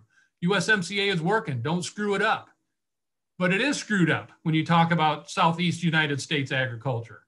So we're trying to find where there could be some sort of a sweet spot in trying to figure out how we might be able to get more in the way of improvements to Southeastern produce growers, because we just tried to do this Section 201 with the U.S. International Trade Committee, and their analysis on it, that was particular to blueberry. But there was a problem there in that while the Southeast U.S. had its own concerns as a part of this 201 petition, while the 201 petition involved the entire country. And while we could prove impacts on Southeast blueberry, there was a problem in proving impacts on U.S. blueberry. So therefore, USITC dismissed that 201 petition based on the fact that it didn't impact blueberries across the country. What the solutions are going forward with respect to imports and making a more level playing field, man, if you got other ideas and suggestions along those lines, we'd love to hear them, because we're fighting that battle constantly. We have someone in the office who basically that's all they do is deal with ITC, deal with, there used to be Mr. Lighthouser's office now, so now there's new personnel in there. So yeah, there's a lot going on with respect to trade, but we're always looking for new ideas with respect to how we can improve the trade aspects for especially produce in the Southeast U.S. Yeah, this has been an outstanding discussion. I really appreciate it. You know, this time, Jenny, I see that your hand is raised as well. If you could place your question in the chat, we're going to take a 5-minute break, and there will be time for more questions with our discussion panel. And Nicole Casuso and Tim Durham will be leading that discussion panel, and we will resume at 11:20. So thank you so much for the excellent feedback, but I want to give our speakers just a few minutes to take a brief break for stretch, restroom break, and caffeine if they need it. So 5 minutes, we will return. Thank you so much. So we'll begin here in a moment, but really appreciate all the wonderful participation, and that we even have some of our participants from as far as Egypt, it seems. So really interesting to see where everyone is joining from. One advantage of virtual. And so with that, I would like to hand the meeting over to Dr. Tim Durham and Dr. Nicole Casuso for the roundtable discussion that we will be beginning. Okay, it looks like I'm up and running now. So good morning, everyone. Welcome. Nicole and I are co-chairing this upcoming panel discussion. I'm going to be posting a PowerPoint with the questions, so that's kind of at the forefront the entire time. I know it could be a little bit disorienting sometimes when panelists are bombarded with questions, and then you kind of go do a double take. Did I kind of thoroughly answer that? Am I missing any elements? So that's going to be posted on screen continuously, and we're going to cycle through a series of, it's 5 to 6 questions, and Nicole and I are basically going to hand off responsibilities. So whoever is not charged with that particular question moderating at the time, the other individual, the other co-chair, will be monitoring the chat for questions. So that's another venue that you can all use to pose questions in real time. With that said, I want to hand off to Nicole, and she's going to take care of the panelist self-introductions. Thank you very much, Tim, and good morning, everyone. I'm very excited to see the level of attendance that we have for this, and very thankful for Tim to include some of those instructions for all of us participating in terms of getting that scope of diversity of those in attendance, as well as just some of the more technological ways of navigating through this app that I think we're all becoming increasingly more familiar with, the Zoom platform. But without further ado, I'd like to try the popcorn technique to allow the panelists to kind of introduce themselves and then kind of pass the torch to one of the other panelists. So if you don't mind just introducing yourself with your name, your affiliation, and how long you've currently been in your present role. And if Miss Eunett James-Mack, if you'd be willing to kickstart our panelist introductions, that would be fantastic. Hi, good morning, everyone. My name is Eunett James-Mack, and I would like to say first, thank you for the invitation and the opportunity to be a part of this panel. I work for the U.S. Customs and Border Protection, and I am currently the Florida Agriculture Liaison for CBP, which is Customs and Border Protection. So moving forward, most likely you will hear me say CBP. I have been in this position since 2012, so approximately 8 going on 9 years. And I'm stationed here in Gainesville, Florida, and I do liaise with the USDA APHIS, PPQ, Plant Protection and Quarantine, as well as the veterinary side of APHIS, as well as the Florida Department of Agriculture and Consumer Services Division of Plant Industry. So I'm glad to be here, and I definitely enjoyed the former presentation, and I look forward to your questions. Thank you. All right, Ms. Eunett, if you'd like to call on one of the other panelists, or I can to introduce themselves, and we can kind of go around the table that way, the virtual table. Yes, please go ahead, Nicole. Thank you. Oh, absolutely. Okay, so let's, Mr. Bob Hochmuth, go ahead. You're next on my screen. All right. Hello, everyone. And also thank you for the opportunity to participate in this today. I'm an extension agent, a long-time extension agent. I started my career in Delaware and have been down here in Florida for a little over 30 years. So altogether, this is my 40th year serving as an extension agent, both in Delaware and Florida. I'm housed at Research and Education Center, the North Florida Research and Education Center, Swanee Valley, which is in Live Oak, and serve that region specifically for commercial vegetable producers in this area. So I have a kind of a combination of applied research kinds of activities, but for the most part, I'm working directly with growers, helping them to adopt a number of different practices on their farms. I'm originally from the Eastern Shore of Maryland, and my education was in extension education and entomology. Glad to be here. Wonderful, thank you. Next, I have Dr. Hugh Smith on the screen here. Thank you, Nicole. Good morning, everyone. Thank you for the invitation to participate in this. My name is Hugh Smith. I am the vegetable entomologist at the Gulf Coast Research and Education Center, which is near Tampa. I got both my master's and PhD in the Department of Entomology and Nematology in Gainesville in the 90s, and worked in some other places for about 10 years, and came back to the University of Florida 10 years ago. So just early 2011 was when I started my current position as a vegetable entomologist based there at Ball. Wonderful, thank you. And then on to our other Dr. Smith, Dr. Trevor Smith, go ahead. Good morning, everybody. And yeah, I echo the appreciation for being able to participate. I am the director of the Division of Plant Industry and the State Plant Regulatory Official.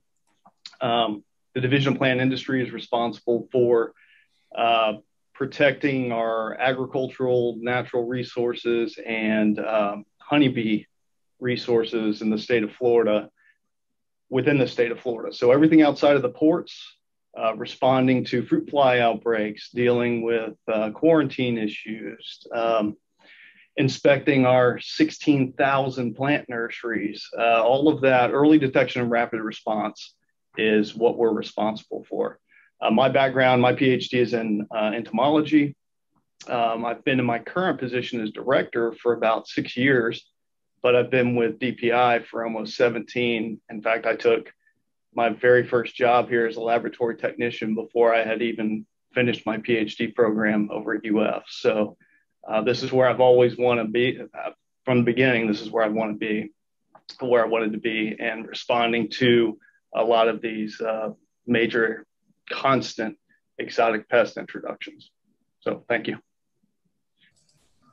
Thank you, Dr. Smith. And last but not least, we did have our keynote speaker, but I also asked that he sit in as participant of this roundtable. Go ahead, Mr. Aerts. Yeah, Mike Aerts, the Director of Science and Regulatory Affairs at Florida Fruit and Vegetable Association. I've been with FFVA for a little over 20 years, but I started when I was 12. All right, thank you. And we definitely have a very diverse panel trying to touch not just geographically the range of our state, but also from the regulatory, extension, academia, and industry perspectives. So with that, I will pass the virtual mic over to Tim to kickstart our discussion with our panel.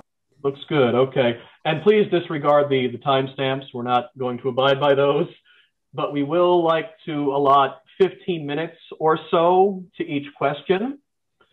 So with that said, let me use the term Kickstarter again. This is an appropriate question for our series of panelists. What's your definition of agricultural sustainability? And how does it intersect with your specific field of expertise? Yes, this is Bob. I'll give it a start. I think about this in working directly with the farmers that I do engage with on a regular basis, and certainly there's I think of this as different components of sustainability, and probably as we have moved forward, there's new additions that were maybe not quite as important in the past that seem to take on a much larger role today. But certainly to be able to have sustainability of a farm situation, having a productive system, having a whole farm approach to things where we're going to be able to produce safe food and fiber certainly is one of those components. The farmer has to be economically viable, so there needs to be a profitability aspect to that as well for him or her to be able to sustain the farm. And more we are looking at different natural resources and the impacts of how those natural resources affect sustainability. So certainly soil health is more and more vivid as we work our way through. In this area where I am, in the Swanee Valley area, water quality and water supply is really important for the long-term sustainability of the farms, certainly throughout the state. But in the Swanee Valley area, just a little factoid that there's more springs in this region than there is anywhere in the world. So the springs and protecting those springs is a really important piece of the regional sustainability for agriculture as well. So I think in Mike's presentation earlier, Mike mentioned a number of different, I think he called them sort of the second degree requirements, but buyers now have sustainability requirements in many cases for farmers to be able to sell to them. So that's one of those that I think that Mike was referring to. So I think you put all those things together, you got to be able to have a productive system. You got to be able to have a profit for the farm, and you got to be able to protect the natural resources that are involved on that land. I don't really like the term sustainability because it's very ambiguous, and I don't know if I'm going to answer your question with what I'm going to say, but it's been around for decades, and the fact that we're still trying to determine what it means, and particularly since we've got a lot of students on this call, I think it's worth considering. I remember being a graduate student, and this question came out, what does sustainability mean? And there were various examples of what is not sustainable. And I remember one had to do with hog production or pig production, and there were excess nitrates that got into groundwater, which has various negative health consequences, not impacting the actual farm, but in the surrounding community. And that was described as unsustainable. And another example is more in the area where I work, which is overuse or improper use of insecticides, which you get resistance, and that ultimately is not sustainable. But really, so you're using one term to describe two completely different things, something internal to the production and something totally external. So it's kind of an ambiguous term, and I think we're just talking about being responsible. I think when you're saying sustainability, but we're ultimately, if you boil it down, we're talking about responsibility. And the other reason that it's a little too ambiguous for me is that sustainability, the term obviously has a time aspect to it, but what is that time aspect? In 1995, when I started my PhD, I started doing my research up in Quincy, and I spent a lot of time on I-10, and I would pass this hand-painted sign. It was red and black letters, and it would move around. and the sign said, "Repent, last warning." And every single time I saw that sign, it would make me think about what is the definition of sustainability? At what point does something not become sustainable? I mean, I think people have been doing unsustainable things for a long time. So I'm being a little bit of a devil's advocate in my response to this question. And I just, to the students and the recent graduates, I think it's important to think about phrases like this that are kind of ambiguous. They're kind of shorthand. We think we're all talking about the same thing. So, I think it's important to students to just be clear that you're saying what you mean in your own words. So, but I guess the short answer is I think it's, we're talking about really just being responsible and any different numbers, any different aspects of the term responsible. And he was exactly right with respect to the confusion that's around sustainability. You ask 10 people for their definition of sustainability, you're going to get 12 answers. And me being an overly simplistic person, I define sustainability with 3 words: preservation of resources.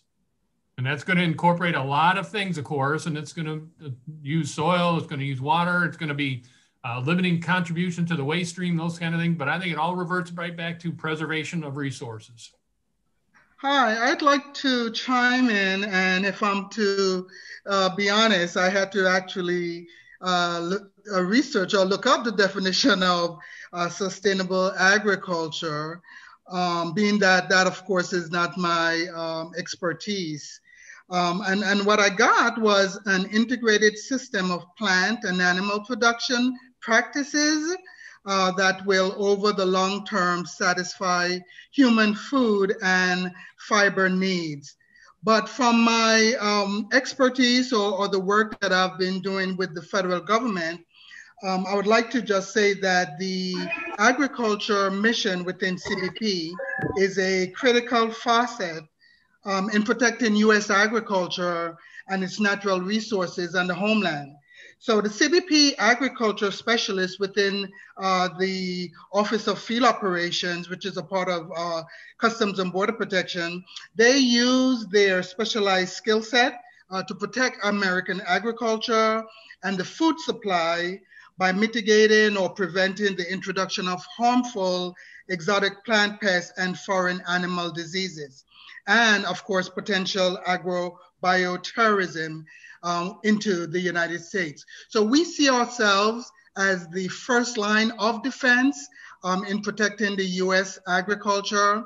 And of course, once the commodities or food supply comes into the country, from there, we turn it over to individuals like my good friend, Dr. Trevor Smith from the Division of Plant Industry. I must say though that CBP does work closely with the USDA, APHIS. Our goal, of course, is to enforce the regulations for the USDA. So we partner very closely with them in most of the operations that we do at the ports of entry. Thank you. Yeah, I think the panelists kind of covered the questions about agricultural sustainability. I think I'm really going to be hitting hard on the next question because the two obviously are really tied together as far as where we intersect with sustainability. And it really is kind of falling back on what Eunett just said. We're dealing with a lot of the external. We're dealing with the pest and disease issues, trying to keep them out, trying to mitigate them once they're here. Then once they're here, trying to come up with solutions so the farmers can keep producing, keep exporting, keep getting their product out there. So, yeah, I think most of my comments are probably going to be directed at the next question down the line. So I'll kind of leave it at that.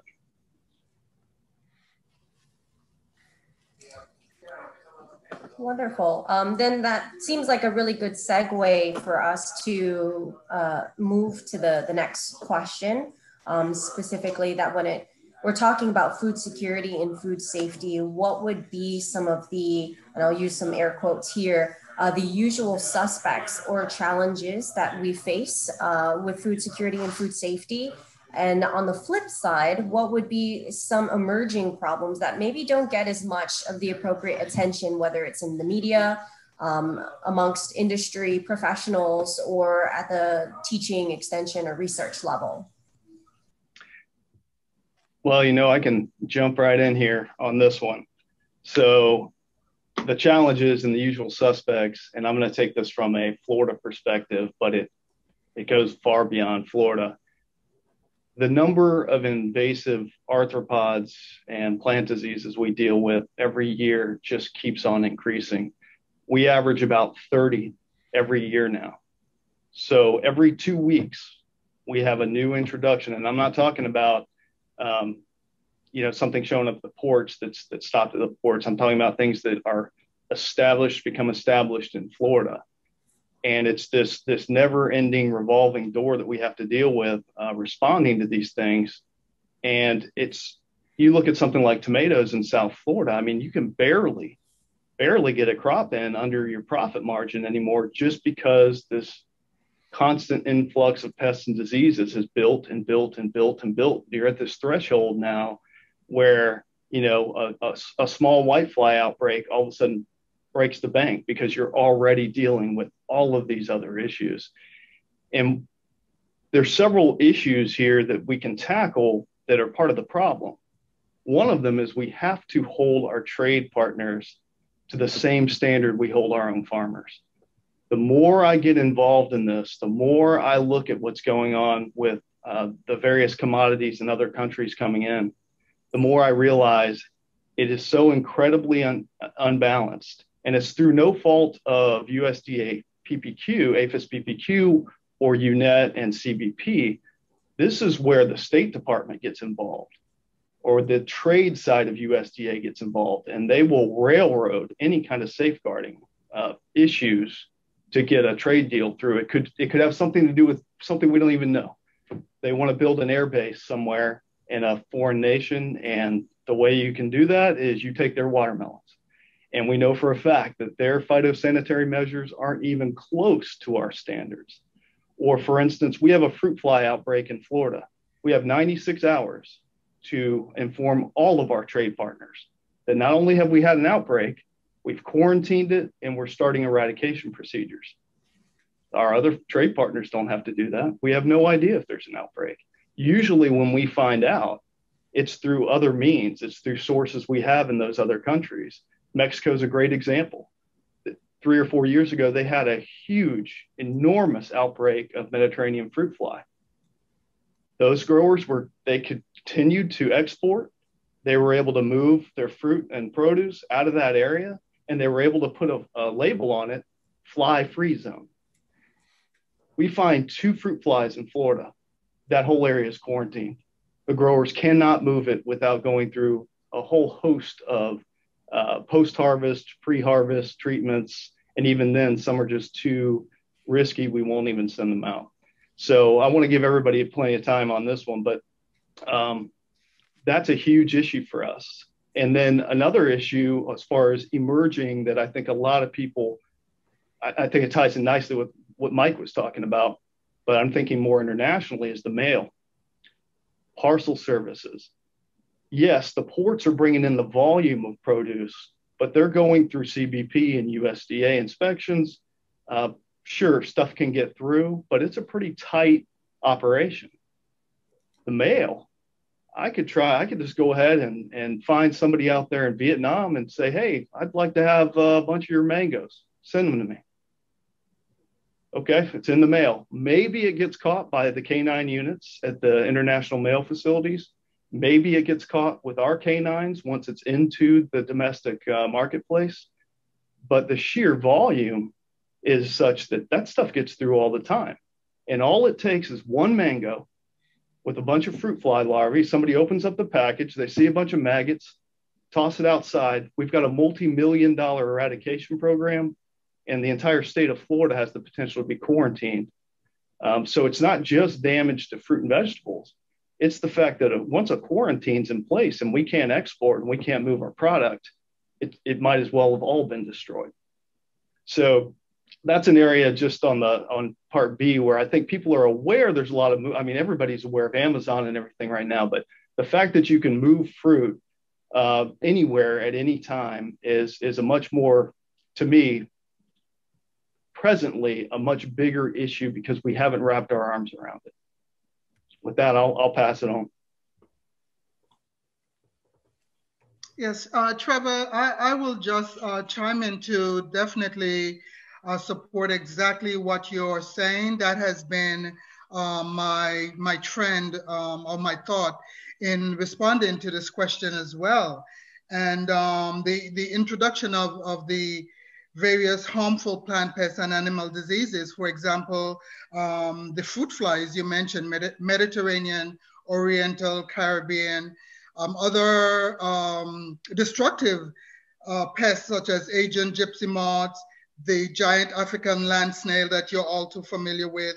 Now, recently, the horntail snail, the capra beetle in stored grains, the avian disease via smuggled birds, domestic spreads such as the spotted lanternfly and wood-boring insects that may move via firewood and imported wood products. So these are just the challenges that we encounter on a daily basis, and some of the areas that CBP has focused their resources in mitigating the risk to the state Department of the state agriculture and working along with the State Department of Agriculture to combat these diseases.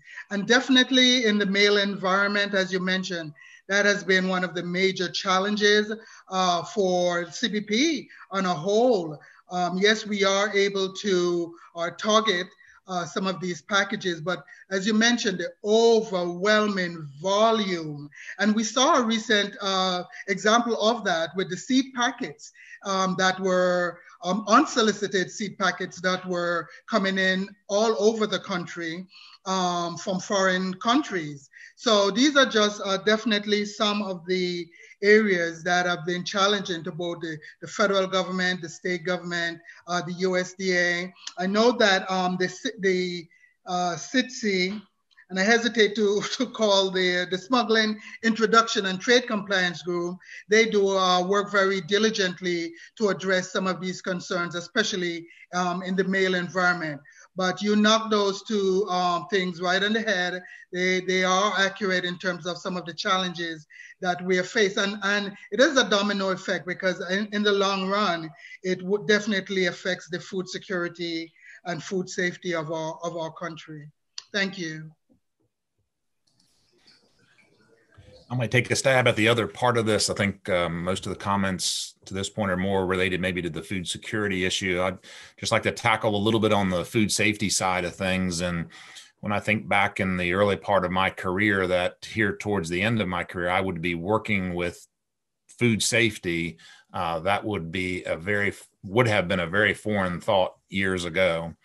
But about 10 years ago, we have had to sort of reinvent ourselves, I think, to some degree as an extension agent, either regional or county faculty, working directly with farmers. And it became obvious, at least in my role, working with fresh fruits and vegetables, that one of the greatest needs that the farmers had was how to adopt the requirements for food safety.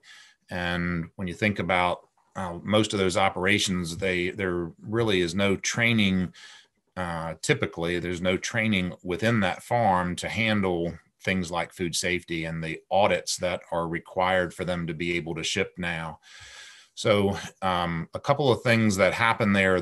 One of the challenges in the food safety part of the things for the farmers is it's a very expensive program. And in most large operations, there's actually a food safety division that has emerged where there's full-time employees that manage that for the farms. When you get down to medium or small operations, usually they're not able to afford someone to be able to be full-time to do that. So they've got a little bit more of a struggle. The smaller the operation, the more the struggle would be to be able to justify the implementation of that. So for for us, we've initiated a number of different training programs to try to help the farmers to learn how to adopt these food safety practices on the farms, help them to prepare for audits, to work with them on more of a almost like a friendly audit basis to help them walk through what's going to happen and try to help to teach them how to make improvements before the actual audit would come. It has become really difficult from year to year for me to keep up with the increase in requirements from year to year. Every year there's some new aspect, depending on the scheme that the audit would follow. It's really difficult to, even from an extension agent standpoint, to keep up with that. But sort of one of the themes earlier in the day was to be ready for change. And I feel like from an extension standpoint, that definitely has been the case, and the food safety program is one of those. And I can remember when we first started these training programs, there was a group of watermelon growers, and there's a lot of watermelons that are produced in this area. And they were one of the first segments of the industry that was going to have to adopt this, because almost all watermelons would be shipped. So it was clearly a good target group for us to work with. And I can remember doing those trainings and having the farmers sit in the back of the room and say, Bob, there's no way I'm going to be able to do that. That's crazy. I'm not going to be able to do that. But as time went on, you would get a call back and have a reminder from a farmer that said, I remember the time you told me that we were going to have to turn a truck away if there was, like, say, poultry that had been hauled in that truck before. The truck would have to be sent off and sanitized before they'd be able to come back and do it. So early on, we had a lot of opportunities to get communication from farmers sort of thanking us and telling stories about things that they thought there's no way that they were going to be able to accommodate, and now have become pretty routine on these farms. But I would say that from a career standpoint, it's almost like that whole industry has emerged in the last 10 years. So food safety, either helping farmers, being hired within a farm operation to run a food safety program, or becoming a food safety auditor or an inspector, all of that has really emerged, and there's great opportunities there, continuing needs in that particular area of food safety. So those would be my comments on that section of this question. And if I could add on to what Bob was saying relative to food safety just a little bit, one thing to keep in mind with respect to challenges is that we have new challenges from a food safety standpoint we are facing. And the one I'm going to throw out involves cyclospora. Cyclospora has been a problem that's been around for a long, long time, but it is making much more in the way of a resurgence, much more in the way of exposing and expressing itself. For decades, it's been a problem that had come out of the Latin America area, but more and more we're seeing it here. It's a parasite, so it's different from the bacteria that we're typically dealing with, and it's a fairly large parasite at that. But it comes from a human feces contamination problem, ultimately. So there again, we have to do much more in the way of sanitation aspects, much more in the way of hygienic aspects. And also we're gonna have to be careful with the septic systems, because if septic systems flow into other water bodies and that kind of thing, those cyclospora parasites go right with that overflow.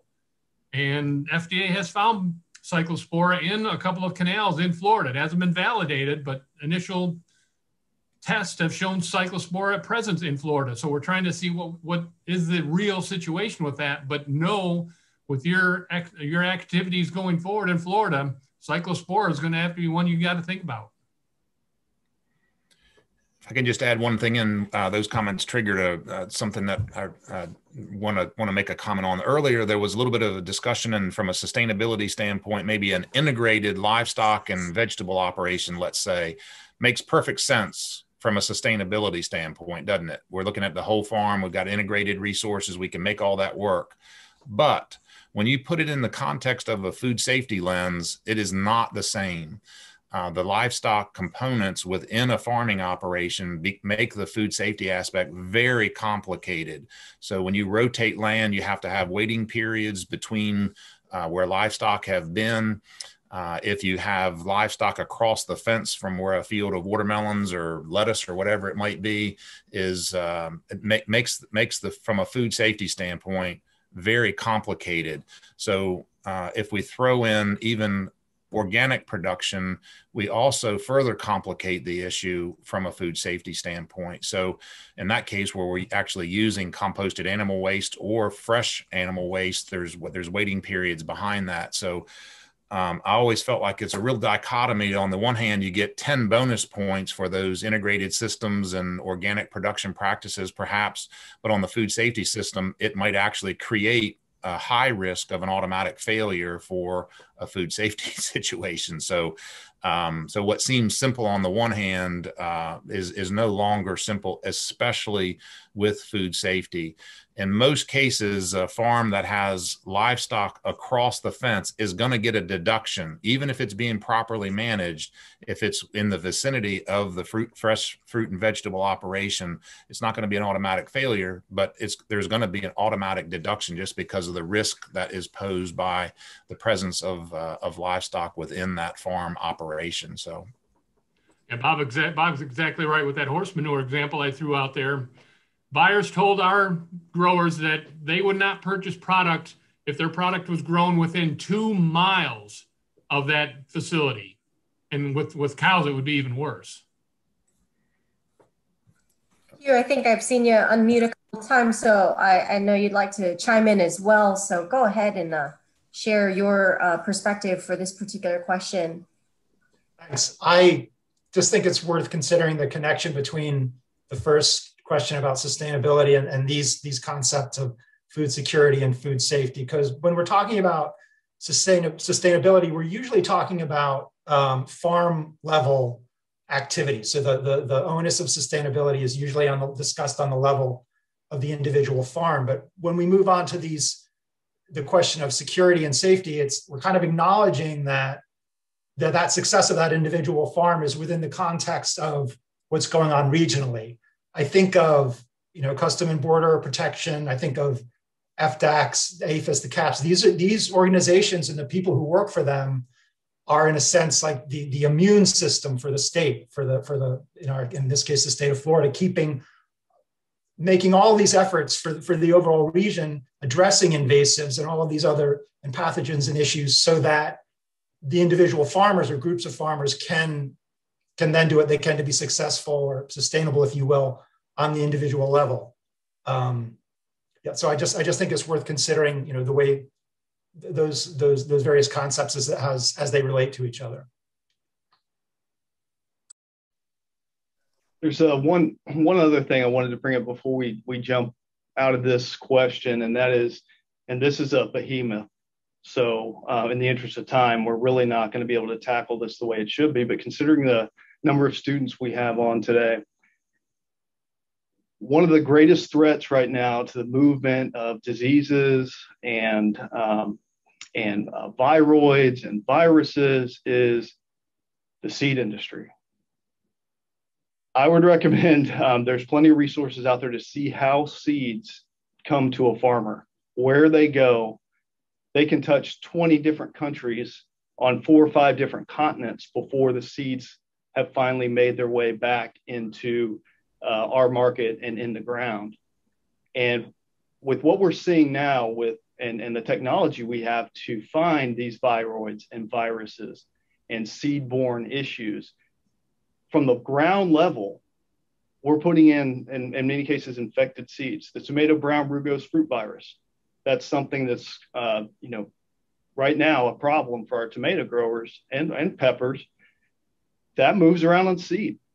It was moved around in the seed industry. And the problem with this now is these seeds move so quickly. You could take something that back years ago, an infestation or an infection rate in a small area, it would take somebody moving product out of that area. It would take a lot, or just the natural progression of that pest or disease to move that. Now you can literally spread seed-borne diseases in a matter of weeks and months everywhere, globally. And again, this is a huge concept.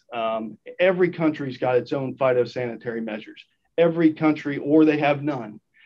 And so this is a giant industry that is absolutely critical that we wrap our arms around. How do we regulate this and make sure the seed that our growers are getting is clean and they're not starting off with a product that's already infected. So I just wanted to throw that out there as a really important issue, but it is a tangled mess right now.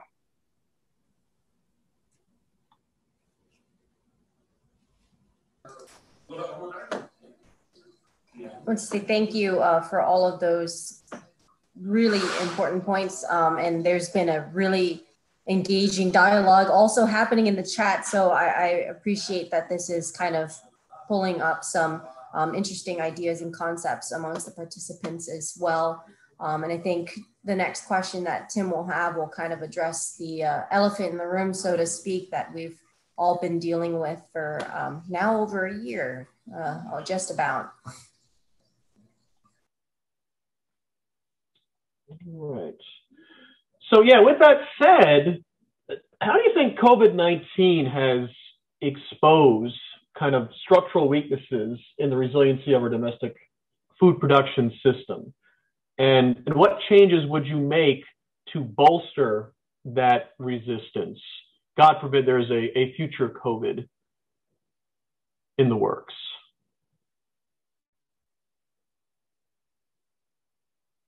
Thoughts on that? I wanted to actually ask Mike a question directly related to this as he was wrapping up, but I don't think it's necessarily exposed weaknesses in the production. It has more to do with the marketing.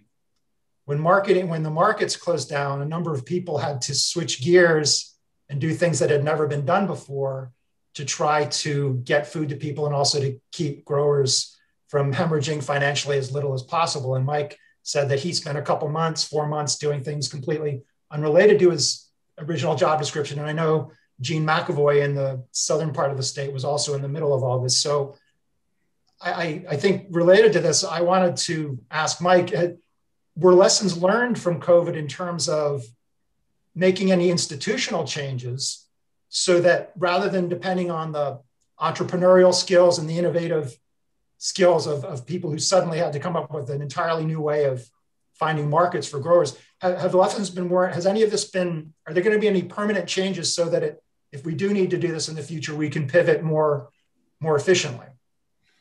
Hugh, that whole thing is still proliferating. Yeah, this past year fully defined the fact that the supply chain is very fragile.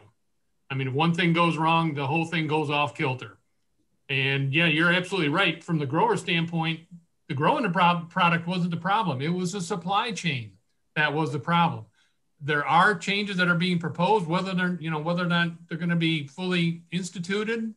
That's a good question. There's really not been anything I've seen yet relative to true solutions, I guess you could say, that I've witnessed anyway. There's been more in the way of potentially, getting arrangements in place with retail, but that's just a small component of it. It's got to be much more than that. So no, I think there needs to be a lot more occur with respect to fixing that supply chain and coming up with those alternative market access points or whatever. Thanks, Mike. I have a couple comments maybe on the local level here. That when all this activity was going on in South Florida, those of us in North Florida were in the beginning or the middle of the planting season, and they saw the tragic situation happening down there, and they're wondering, what the heck do we do now? I mean, because they've already invested in getting the crop established, and how do they decide to maintain or not maintain that crop? Do they continue to manage insects and diseases and irrigate and fertilize the crop that was at the beginning of our season up here looked like it was going to be a tragic loss as well? And by the time that it got to our harvest season, not that the market channels had been fixed by any means by that point, but they had been put together sufficiently so that some of the crops up here they saw some of the best prices that they've ever had in certain commodities, not all commodities. So it's really just, there was so much unknown about how those farmers would or should proceed with the crop that they already had in the ground.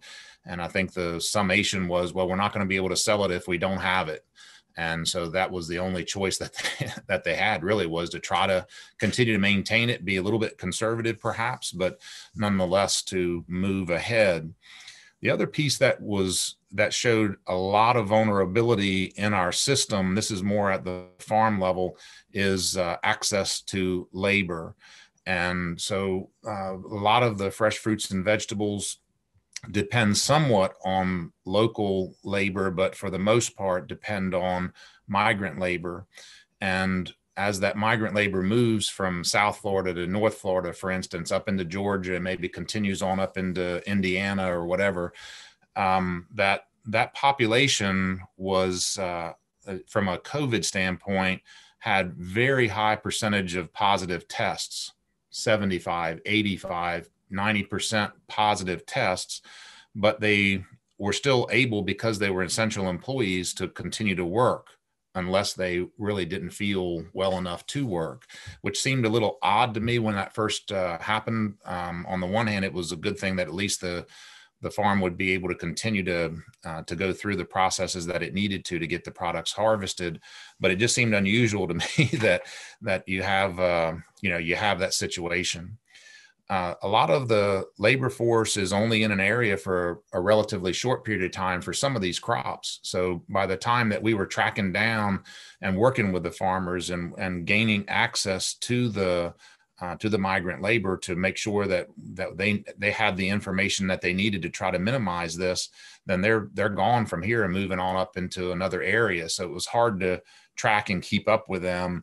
And certainly, I think even from our extension system standpoint, we needed to find newer, faster ways to reach out to the farmers. So, no longer postal mailings, for instance. We have to develop text groups and other social media kinds of methods to be able to access our growers in a more timely fashion. So I think the other weakness we haven't talked a lot about is the challenge is the whole migrant labor issue. And of course, that's a much more complicated issue than just COVID, but that was a very important aspect. We had very, very little positive testing in this area until we got into the sort of the harvesting season. I'm talking about now within our fresh fruit and vegetable farmer citizenry. And however, that's where a lot of those farmers became infected as well. So anyway, just another vulnerability within the system, I think, especially for fresh fruits and vegetables. The last comment on that is it's forcing the farms to look at other ways of mechanizing, trying to figure out how they can reduce labor in any way that they possibly can on the farms. And as mentioned earlier, mechanical harvesting of strawberries and things like that. Just any way that the farms can mechanize, they're really having to consider to go to that level.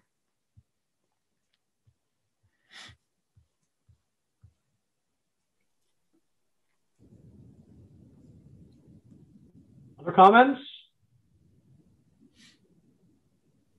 I don't know that I have anything insightful that everybody doesn't really know as far as the issues with COVID-19, but I do want to kind of hit on the fact that, as Mike presented earlier, the amount of produce, the amount of plant material moving around during this time increased.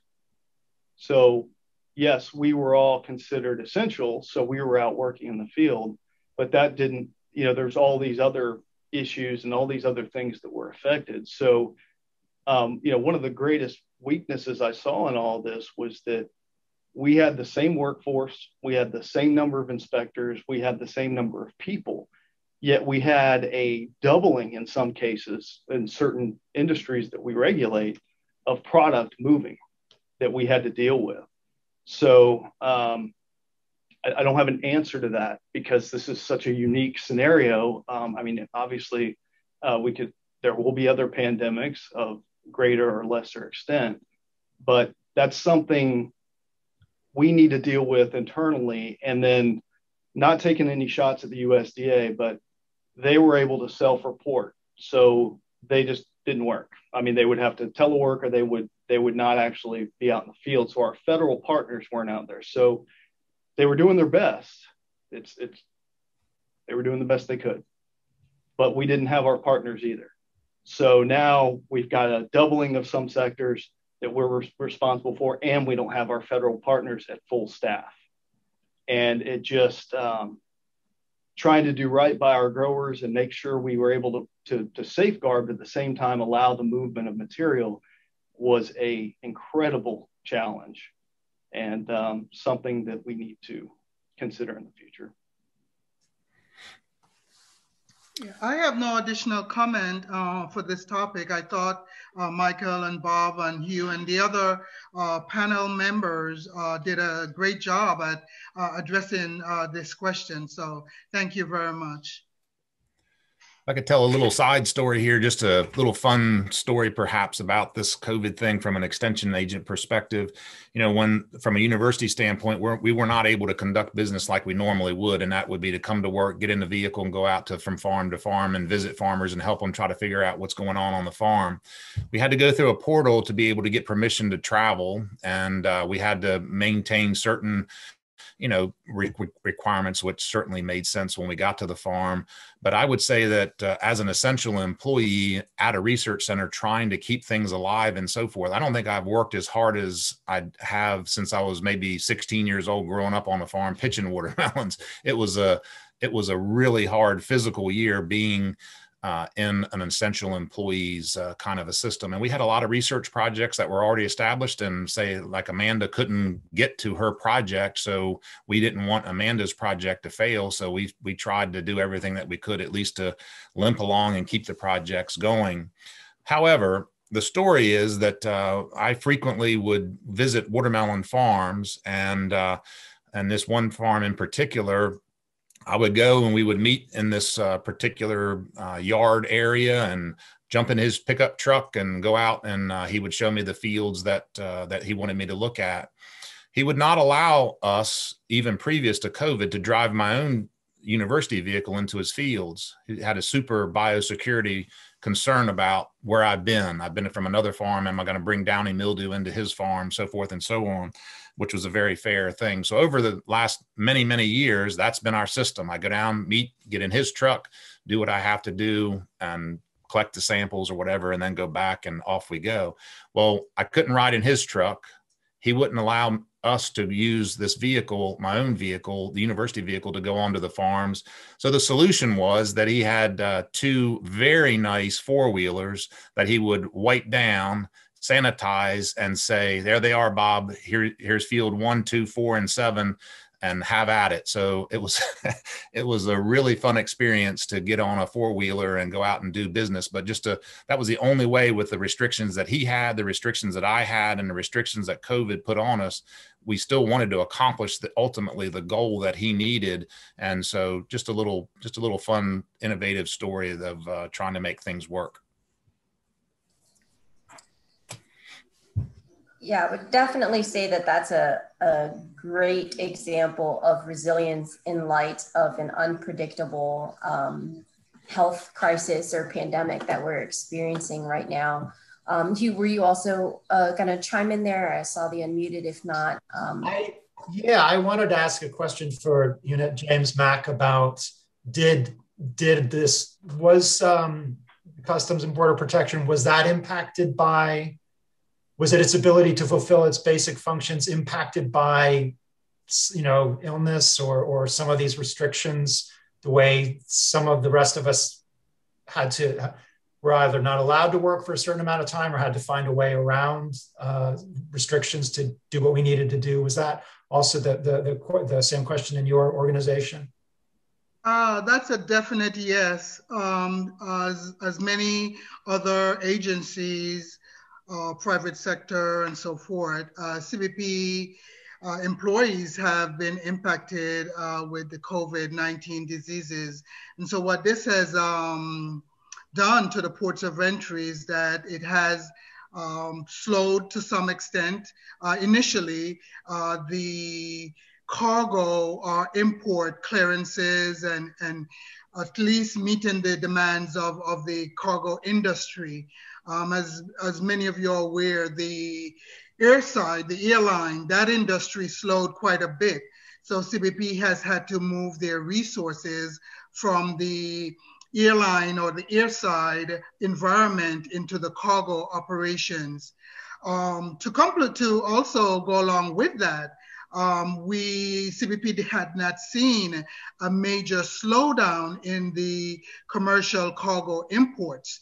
So we had to continue to staff that environment, both along the southern, northern land border operations, as well as many of the airports and seaports. So to answer your question, yes, we were somewhat impacted.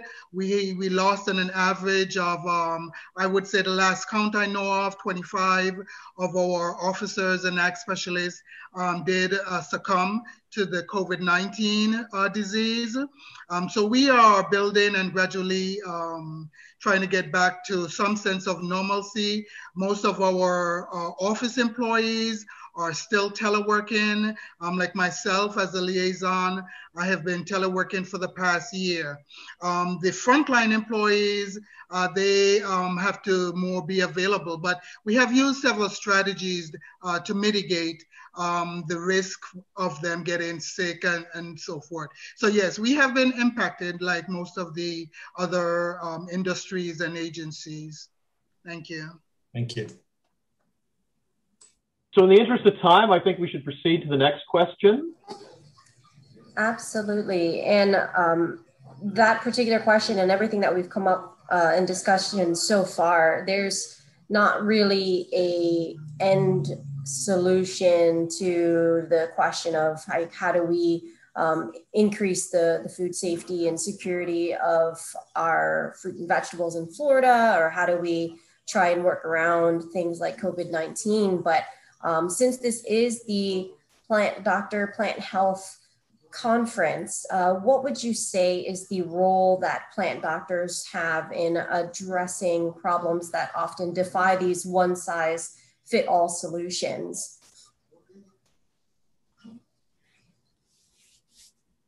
I'll take a stab at that one, since we snap up DPM graduates on a regular basis here at DPI.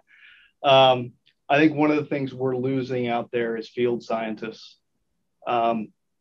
We've got so many specialists now, and everybody's specializing in these very, very, very focused areas, and we need that now. You know, a lot of the technology that we're using now, that's needed, but I do believe we're losing those field scientists that were produced in decades past, where I want scientists in the field that can recognize, knows something about nematodes, knows something about plant pathogens, knows something about entomology, knows something about horticulture and growing plants. And it's a nice niche that DPM has fit into for that need for us. And it's a lot to pile on, you know, a single kind of degree, but it's also interactive. So it's part extension, it's part scientist, it's part just community, somebody that understands what's going on out there. And we need a lot of that. We need it. I know universities need extension folks need those kind of well-rounded scientists. So I think that's there's a shortage there, and I think DPM is a great place to fill that. I would definitely echo that from an extension standpoint, especially county, regional, faculty level. Almost everything that was just said applies to extension as well. That having somebody that has a well-versed set of experience, even though they may be specialized in a particular area, plant pathogens or insects or whatever, I think having somebody at the field to at least recognize that this probably is not a disease issue. It may be something that's an insect vectored problem or whatever. So we're creating more and more of a gap, I think. And that's where the DPM students really have an opportunity to shine at those kind of regional and county faculty levels. Years and years ago, many of us, I'll include myself in that old generation, likely came off of farms or, had more practical experience and probably were not nearly as well trained at the time as students come today. But I think we've lost more and more the connection with that practical farm experience, perhaps. And so the technical training that folks get coming out of college now is probably higher than it was before.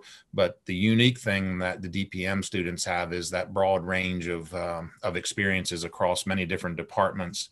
And I think Dr. Turner has a note in the chat box there where, we just have so many different departments that you can connect with and gain experiences. We've talked a lot about food safety, and there's a whole separate department there that maybe I would have never even thought that I would have a connection with. And all of a sudden, 10 years ago, 8 years ago, 6 years ago, that's one of the main departments in working with the food safety researchers and extension specialists. So anyway, I just sort of echo what Tim was saying. It's a very unique role. That gap, I believe, is widening. And so there's more and more opportunities there for someone that comes out of school with a wide range of experiences like the DPM students do. I would say that plant doctors have a central role just by the nature of what the program is and the sort of person who wants to become a DPM. I mean, you're generalists, but what you do all specialize in is solving problems, whatever the problem is. I'm an entomologist, and in the 10 years I've been here back in Florida, some pretty significant things have happened. And I mean, something a DPM graduate is never going to say is, oh, I don't work on that. That's, my opinion is we are all paid to engage in the collective detective work of solving growers' problems. And I think that is very much the spirit and the nature of the DPM program and the people who come through the program. So by being generalists and by saying, okay, whatever the problem is, we're here to figure out how to address it. That's what I think you guys are all about. And that's why I would say you have a central role in addressing these problems. Well, hopefully I got the idea across. Just be flexible, be willing to work outside what might be your routine comfort zone, because the future opportunities are there. Ditto on that one, loud and clear from my perspective. Wow.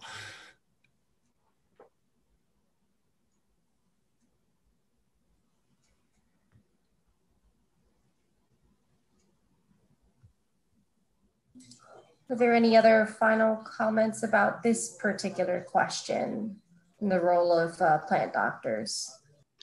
No question from Eunett, but I'd definitely like to share that CBP is hiring. And so individuals who may be graduating soon and are interested in joining our organization, the next announcements will be coming out on USA Jobs, and that will be March 15th of this year. So again, thank you guys for the knowledge that you do. I vaguely do know about the program. I have looked into it myself, and I've spoken to Dr. Hodges about joining the program. But just like you guys would be a great complement to the CBP organization as well as the USDA.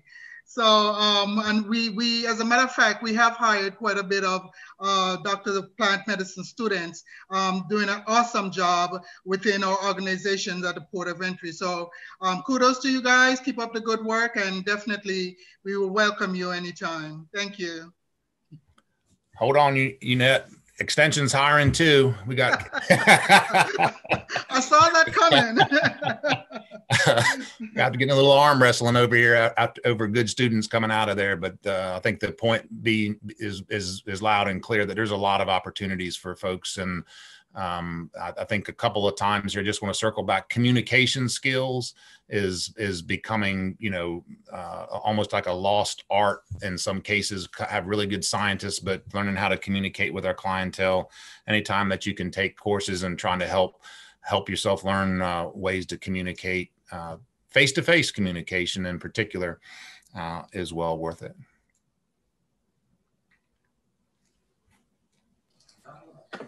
Excellent, thank you. I definitely think that the DPM program allows its students, and as an alumna myself, we have the opportunity to communicate with diverse stakeholders involved in the plant health sciences and the plant health industry, as is evidenced by the attendees of this conference today, that we're definitely representing every aspect of this community. So I think we just have our one final question, still related to the Dr. Plant Medicine degree program that Tim can kind of segue to.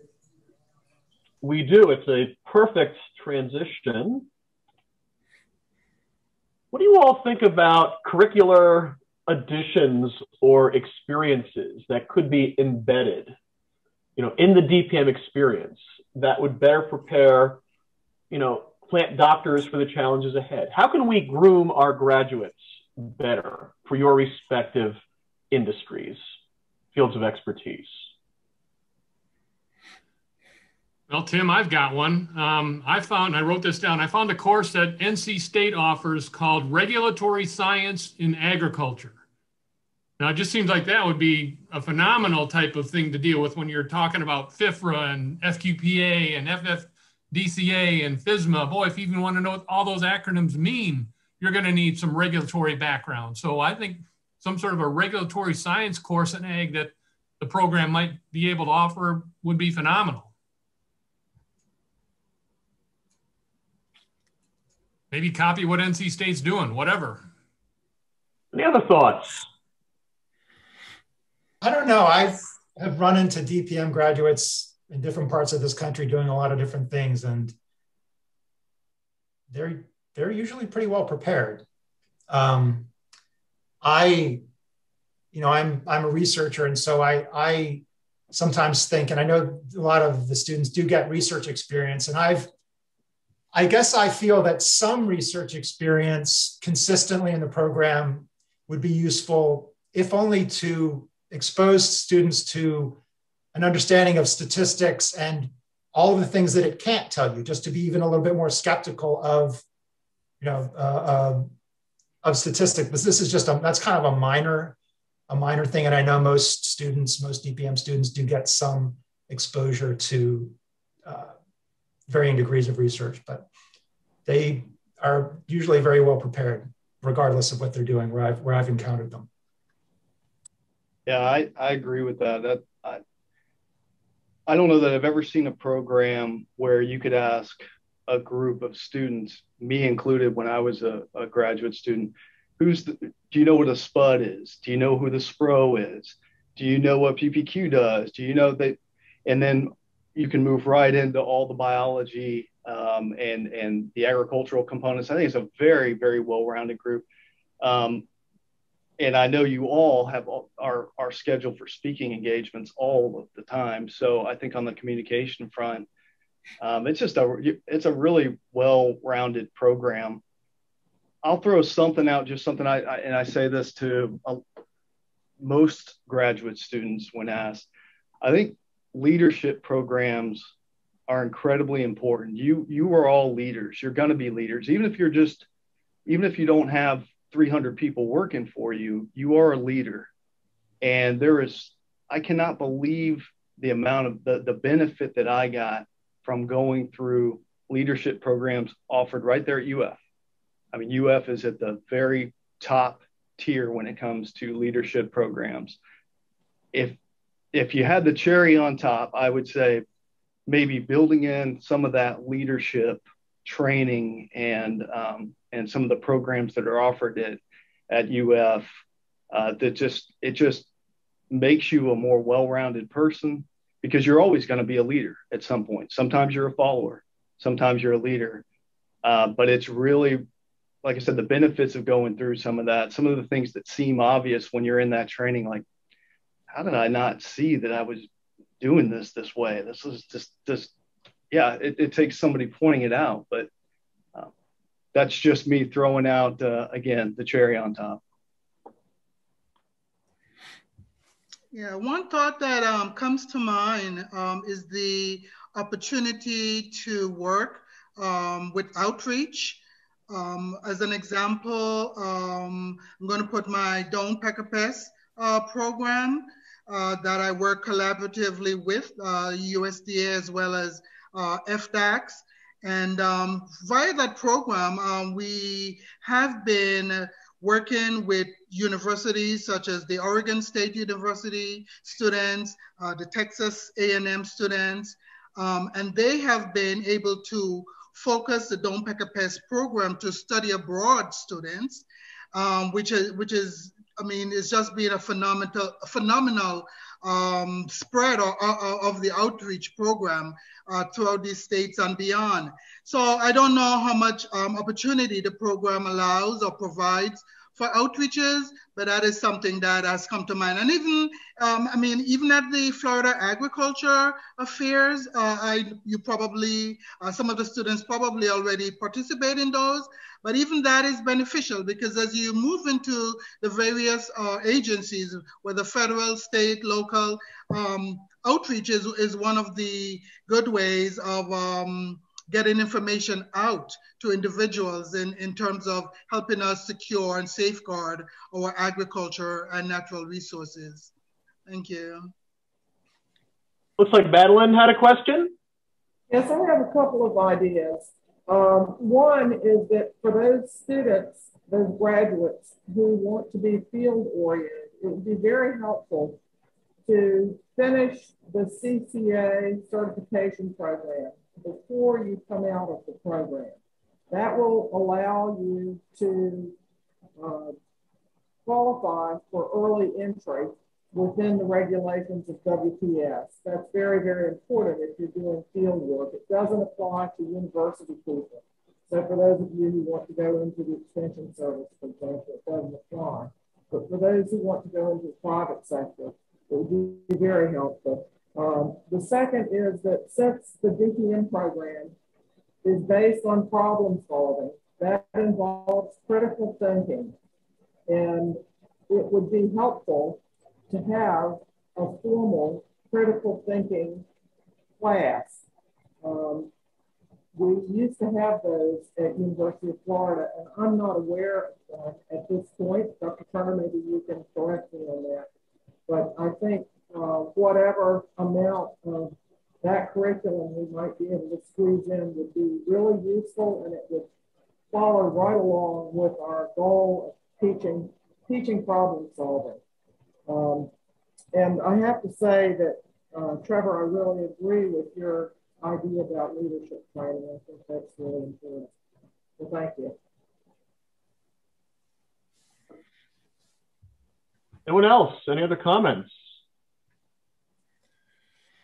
I would just put a couple comments. I think that the program does a really good job of doing the preparation over a wide number of things. So it seems kind of odd to add things on to something that's already got a pretty broad reach. But I would say that I still would circle back on the communications piece and maybe add in a little bit on sort of the writing skills, practical writing skills, not technical writing skills necessarily, because most folks are maybe not going to end up in a research type field, but trying to write at a level that we can communicate at more of a practical level.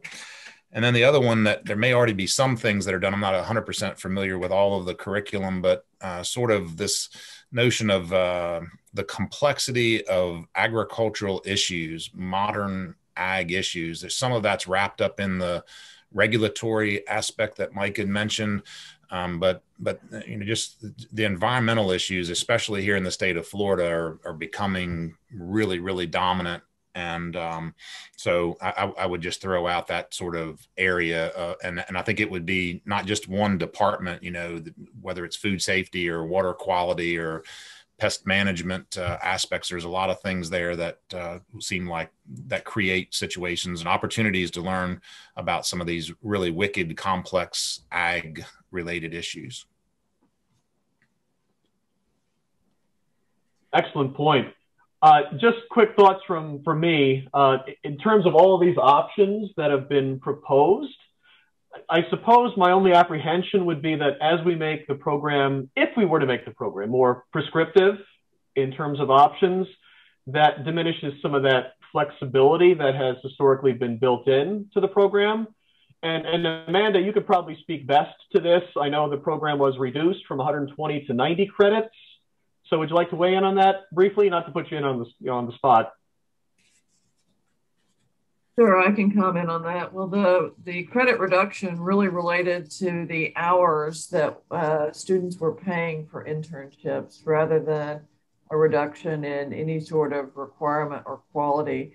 Historically, students may have, had a 9-credit, internship that, for example, was in California and actually had very little faculty involvement. And so where we cut the credits, not actually was in the substance of the program, but in what students were paying for in terms of the cost.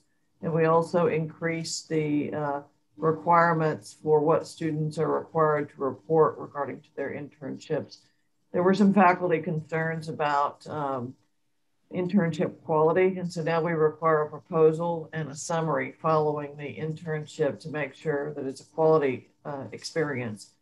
So what a 3-credit internship that's considered a substantial internship, for example, is the equivalent of an entire semester. That's about 15 weeks at 40 hours per week. And so but we felt like that was sufficient because we really didn't need to charge, 9 credits for an external experience like that.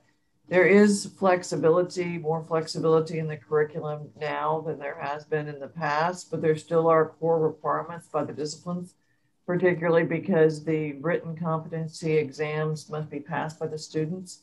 And so it's important for students to complete certain core courses within those competency areas in order to pass. So, I think probably more of these options could just be included in in a revised look at the curriculum. But I do think right now we're receiving really positive feedback about the graduates that are being produced.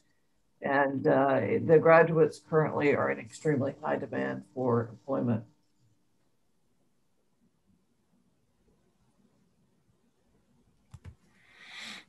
So is that the last question, Tim? That is the last question. I was going to ask if there were any closing comments, questions before we segue to the scholarship portion of the program.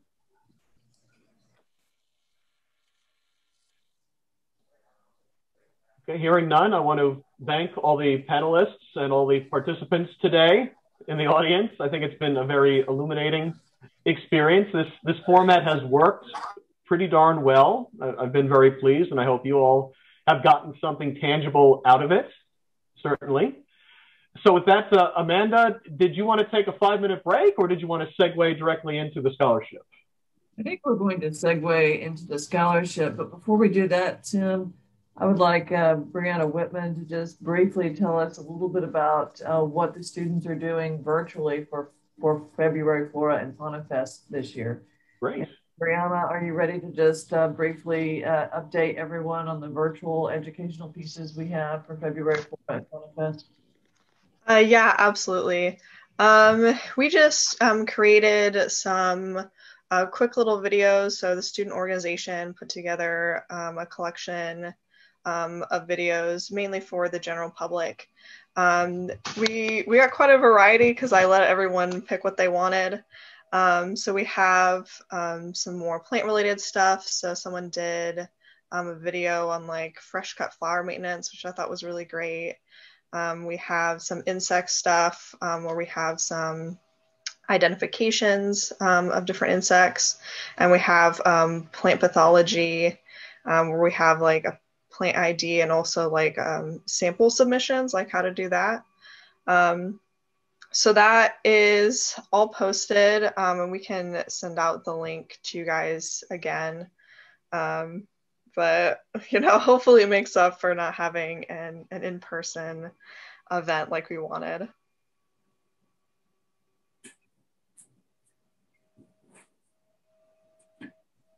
Yes, so we'll be sending that out. I also wanted to remind everyone that, of course, we started the February Flora and Fauna Fest event and this Plant Doctors and Plant Health Professionals Conference for a couple of purposes. I mean, the February Flora and Fauna Fest event, we're hoping to, in the long term, really excite the community in Gainesville, Florida about this awesome, unusual interdisciplinary doctorate program that started right here in Gainesville, Florida. And so we hope to have that as a live event. Hopefully we'll be able to return to a live event with February Flora and Fauna Fest next year. And of course, the Plant Doctors and Plant Health Professionals Conference, we hope to keep going with that as well. And while we have both these events, we're hoping to continue to raise additional funds for the George Agrios Scholarship Endowment, which is really an important first step for the program to have a first official scholarship endowment in honor of our first director, the late Dr. George Agrios. And with that, Tim, if you're ready, I think we can go right into the awards.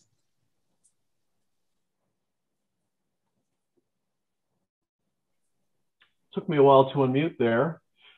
Amanda, did you want to give a brief spiel about some of the benefactors that made this possible? You'd be better equipped than I would be. Sure. I'd really like to thank, I would say the key donors initially were the Martin Law Firm. That was very important for the initial donation. And then the other major donor was the Agrios family themselves. They significantly contributed to the award last year when they were able to join us for the banquet, the barbecue banquet that we had in February of 2020. And we were also very thankful in 2020, Agromillora provided the funds for last year's scholarship. And we've had several other alumni and faculty donate to this particular scholarship to allow us to reach this level of $30,000 to at least have an endowed scholarship. And we do need to keep hopefully raising funds for that scholarship so we can grow the scholarship. And in the long term, we can offer more scholarships or perhaps matches for graduate research assistantships and positions for graduate students based on the funds that we may raise. And so we'll be continuing to highlight the excellent contributions of all of our donors in the coming month. And we'd also like to acknowledge those donors that really participated in the conference last year, which included FMC, Land Back Agriculture, Syngenta, and I already mentioned Agromillora. And so with that, Tim? Yeah, absolutely. Thank you, Amanda. So I basically put together an ad hoc committee of, turned out to be 11 DPM alums that evaluated the scholarship applications. And we had 5 or 6, if memory serves. And the final tally was pretty close. It was close quarters numerically for sure. But with that said, there was definitely a standout. And that standout was Hannah Talton. So let me just read you all a little bit of a biography on Hannah. And you could, hopefully my screen share is still working. There's a little collage that I put together as well of Hannah in kind of various compartments. So the outreach compartment in the upper right, the bottom right, I believe that was a picture of her at Manners, which basically pertains to minorities in agriculture and natural resources. So getting traditionally underserved populations involved in the sciences, a critical need. In the middle, that's Hannah basically stumping for the DPM program at a national conference. And on the left, of course, her doing some field work. So she clearly has a diversity of experiences, and just her overall portfolio was extremly impressive. So we definitely feel that she was a worthy recipient of the $1,000 Agrios Scholarship, the second scholarship awarded. So really quick, of Hannah. She was born and raised in Greensboro, North Carolina. So not altogether that far from where I am right now at Ferrum College in Virginia. She graduated with honors in May 2017, receiving a bachelor's degree in natural resources and environmental design with a concentration in urban and community horticulture from North Carolina A&T University. In the fall of 2017, she decided to make the move to Gainesville, Florida to pursue a master's degree in entomology. And under the supervision of Dr. Oscar Liebert, she joined the small fruit and vegetable IPM laboratory at the University of Florida's Entomology and Nematology department. Her research basically entailed an assessment of the phenology and susceptibility of 3 different strawberry cultivars when exposed to a seed bug pest, Neopamera biblobacta, if I'm pronouncing that right, probably mangling it. I had to look it up. I wasn't aware of the family offhand, and I don't recall it for the time being, but it was not a taxon that I had any familiarity with at all. Upon graduation with her master's, she joined the DPM program. So it was an intuitive next step for her. And it was a great platform, that master's degree, certainly. So currently she's working on a collaborative survey and trapping project for the Old World bullworm. She's also active in the upkeep of the DPM newsletter. Also, in addition, working on an integrated organic carrot project with her committee co-chair in Live Oak, Florida. So she is literally all over creation, doing many different things concurrently. Throughout her master's and doctoral journey, she's devoted her time to community service, mentorship, and professional development through involvement in various student organizations, including Manners, Minorities in Ag, Natural Resources, and Related Sciences, the Black Graduate Student Organization, DPM Student Organization. She also serves as the DPM Student Liaison for the department's Diversity, Equity, and Inclusion Committee. So Hannah has clearly positioned herself as an advocate for getting those underserved individuals involved in the sciences. That's mission critical. And if she has any spare time left, she enjoys playing sports, watching movies, listening to music, cooking, and hanging out with friends. So with that said, I would like to virtually confer the scholarship upon Hannah as best I can in this setting. It was very well deserved. Again, congratulations, Hannah. Thank you so much. Thanks everyone for the congratulations. I appreciate it. I'm truly honored to be the second recipient of this scholarship. And fun fact, it took me about 3 years to get into the DPM program. It was a long-term recruitment awareness project, being in communication with Dr. Hodges. We first met at a multicultural scholars I would say, director's meeting, and she was coming in from the National Needs Fellow side and trying to get scholarships for the DPM program from the graduate side. So I was a USDA multicultural scholar, and I met Dr. Hodges, and she gave me her card, and the rest was history. I kept trying to get in touch with her and saying, like, this is the program I want to be in, because it mirrored my undergrad degree so perfectly on how I was just doing different rotations in different areas within horticulture. So from the greenhouse production side to the season extension and high tunnel, low tunnel side, to the outreach side. So I've definitely prided myself in trying to get students who look like me, women, and other minorities into the agricultural sciences as a whole. So I'm big on outreach. I love that aspect about Manners. And I've been in it about 6 years, from undergrad into graduate. I'm glad UF has a chapter. It's one of the greatest ways to bridge that gap within 1890s and the 1862 institutions, land grant institutions. So I had a blast doing a plant a seed activity at the last Flora and Fauna Fest for young kids, just to get active in pollination and what it means to actually have a plant at home and taking care of it. on top of research. It's quite interesting. I just enjoy being active. And if I'm not doing something, I feel like I'm just stagnant. So I end up trying to kind of, like you said, align myself and market myself in such a way in which I'm actually getting students more interested in ag, as well as, you know, figuring out what I would like to do within my profession.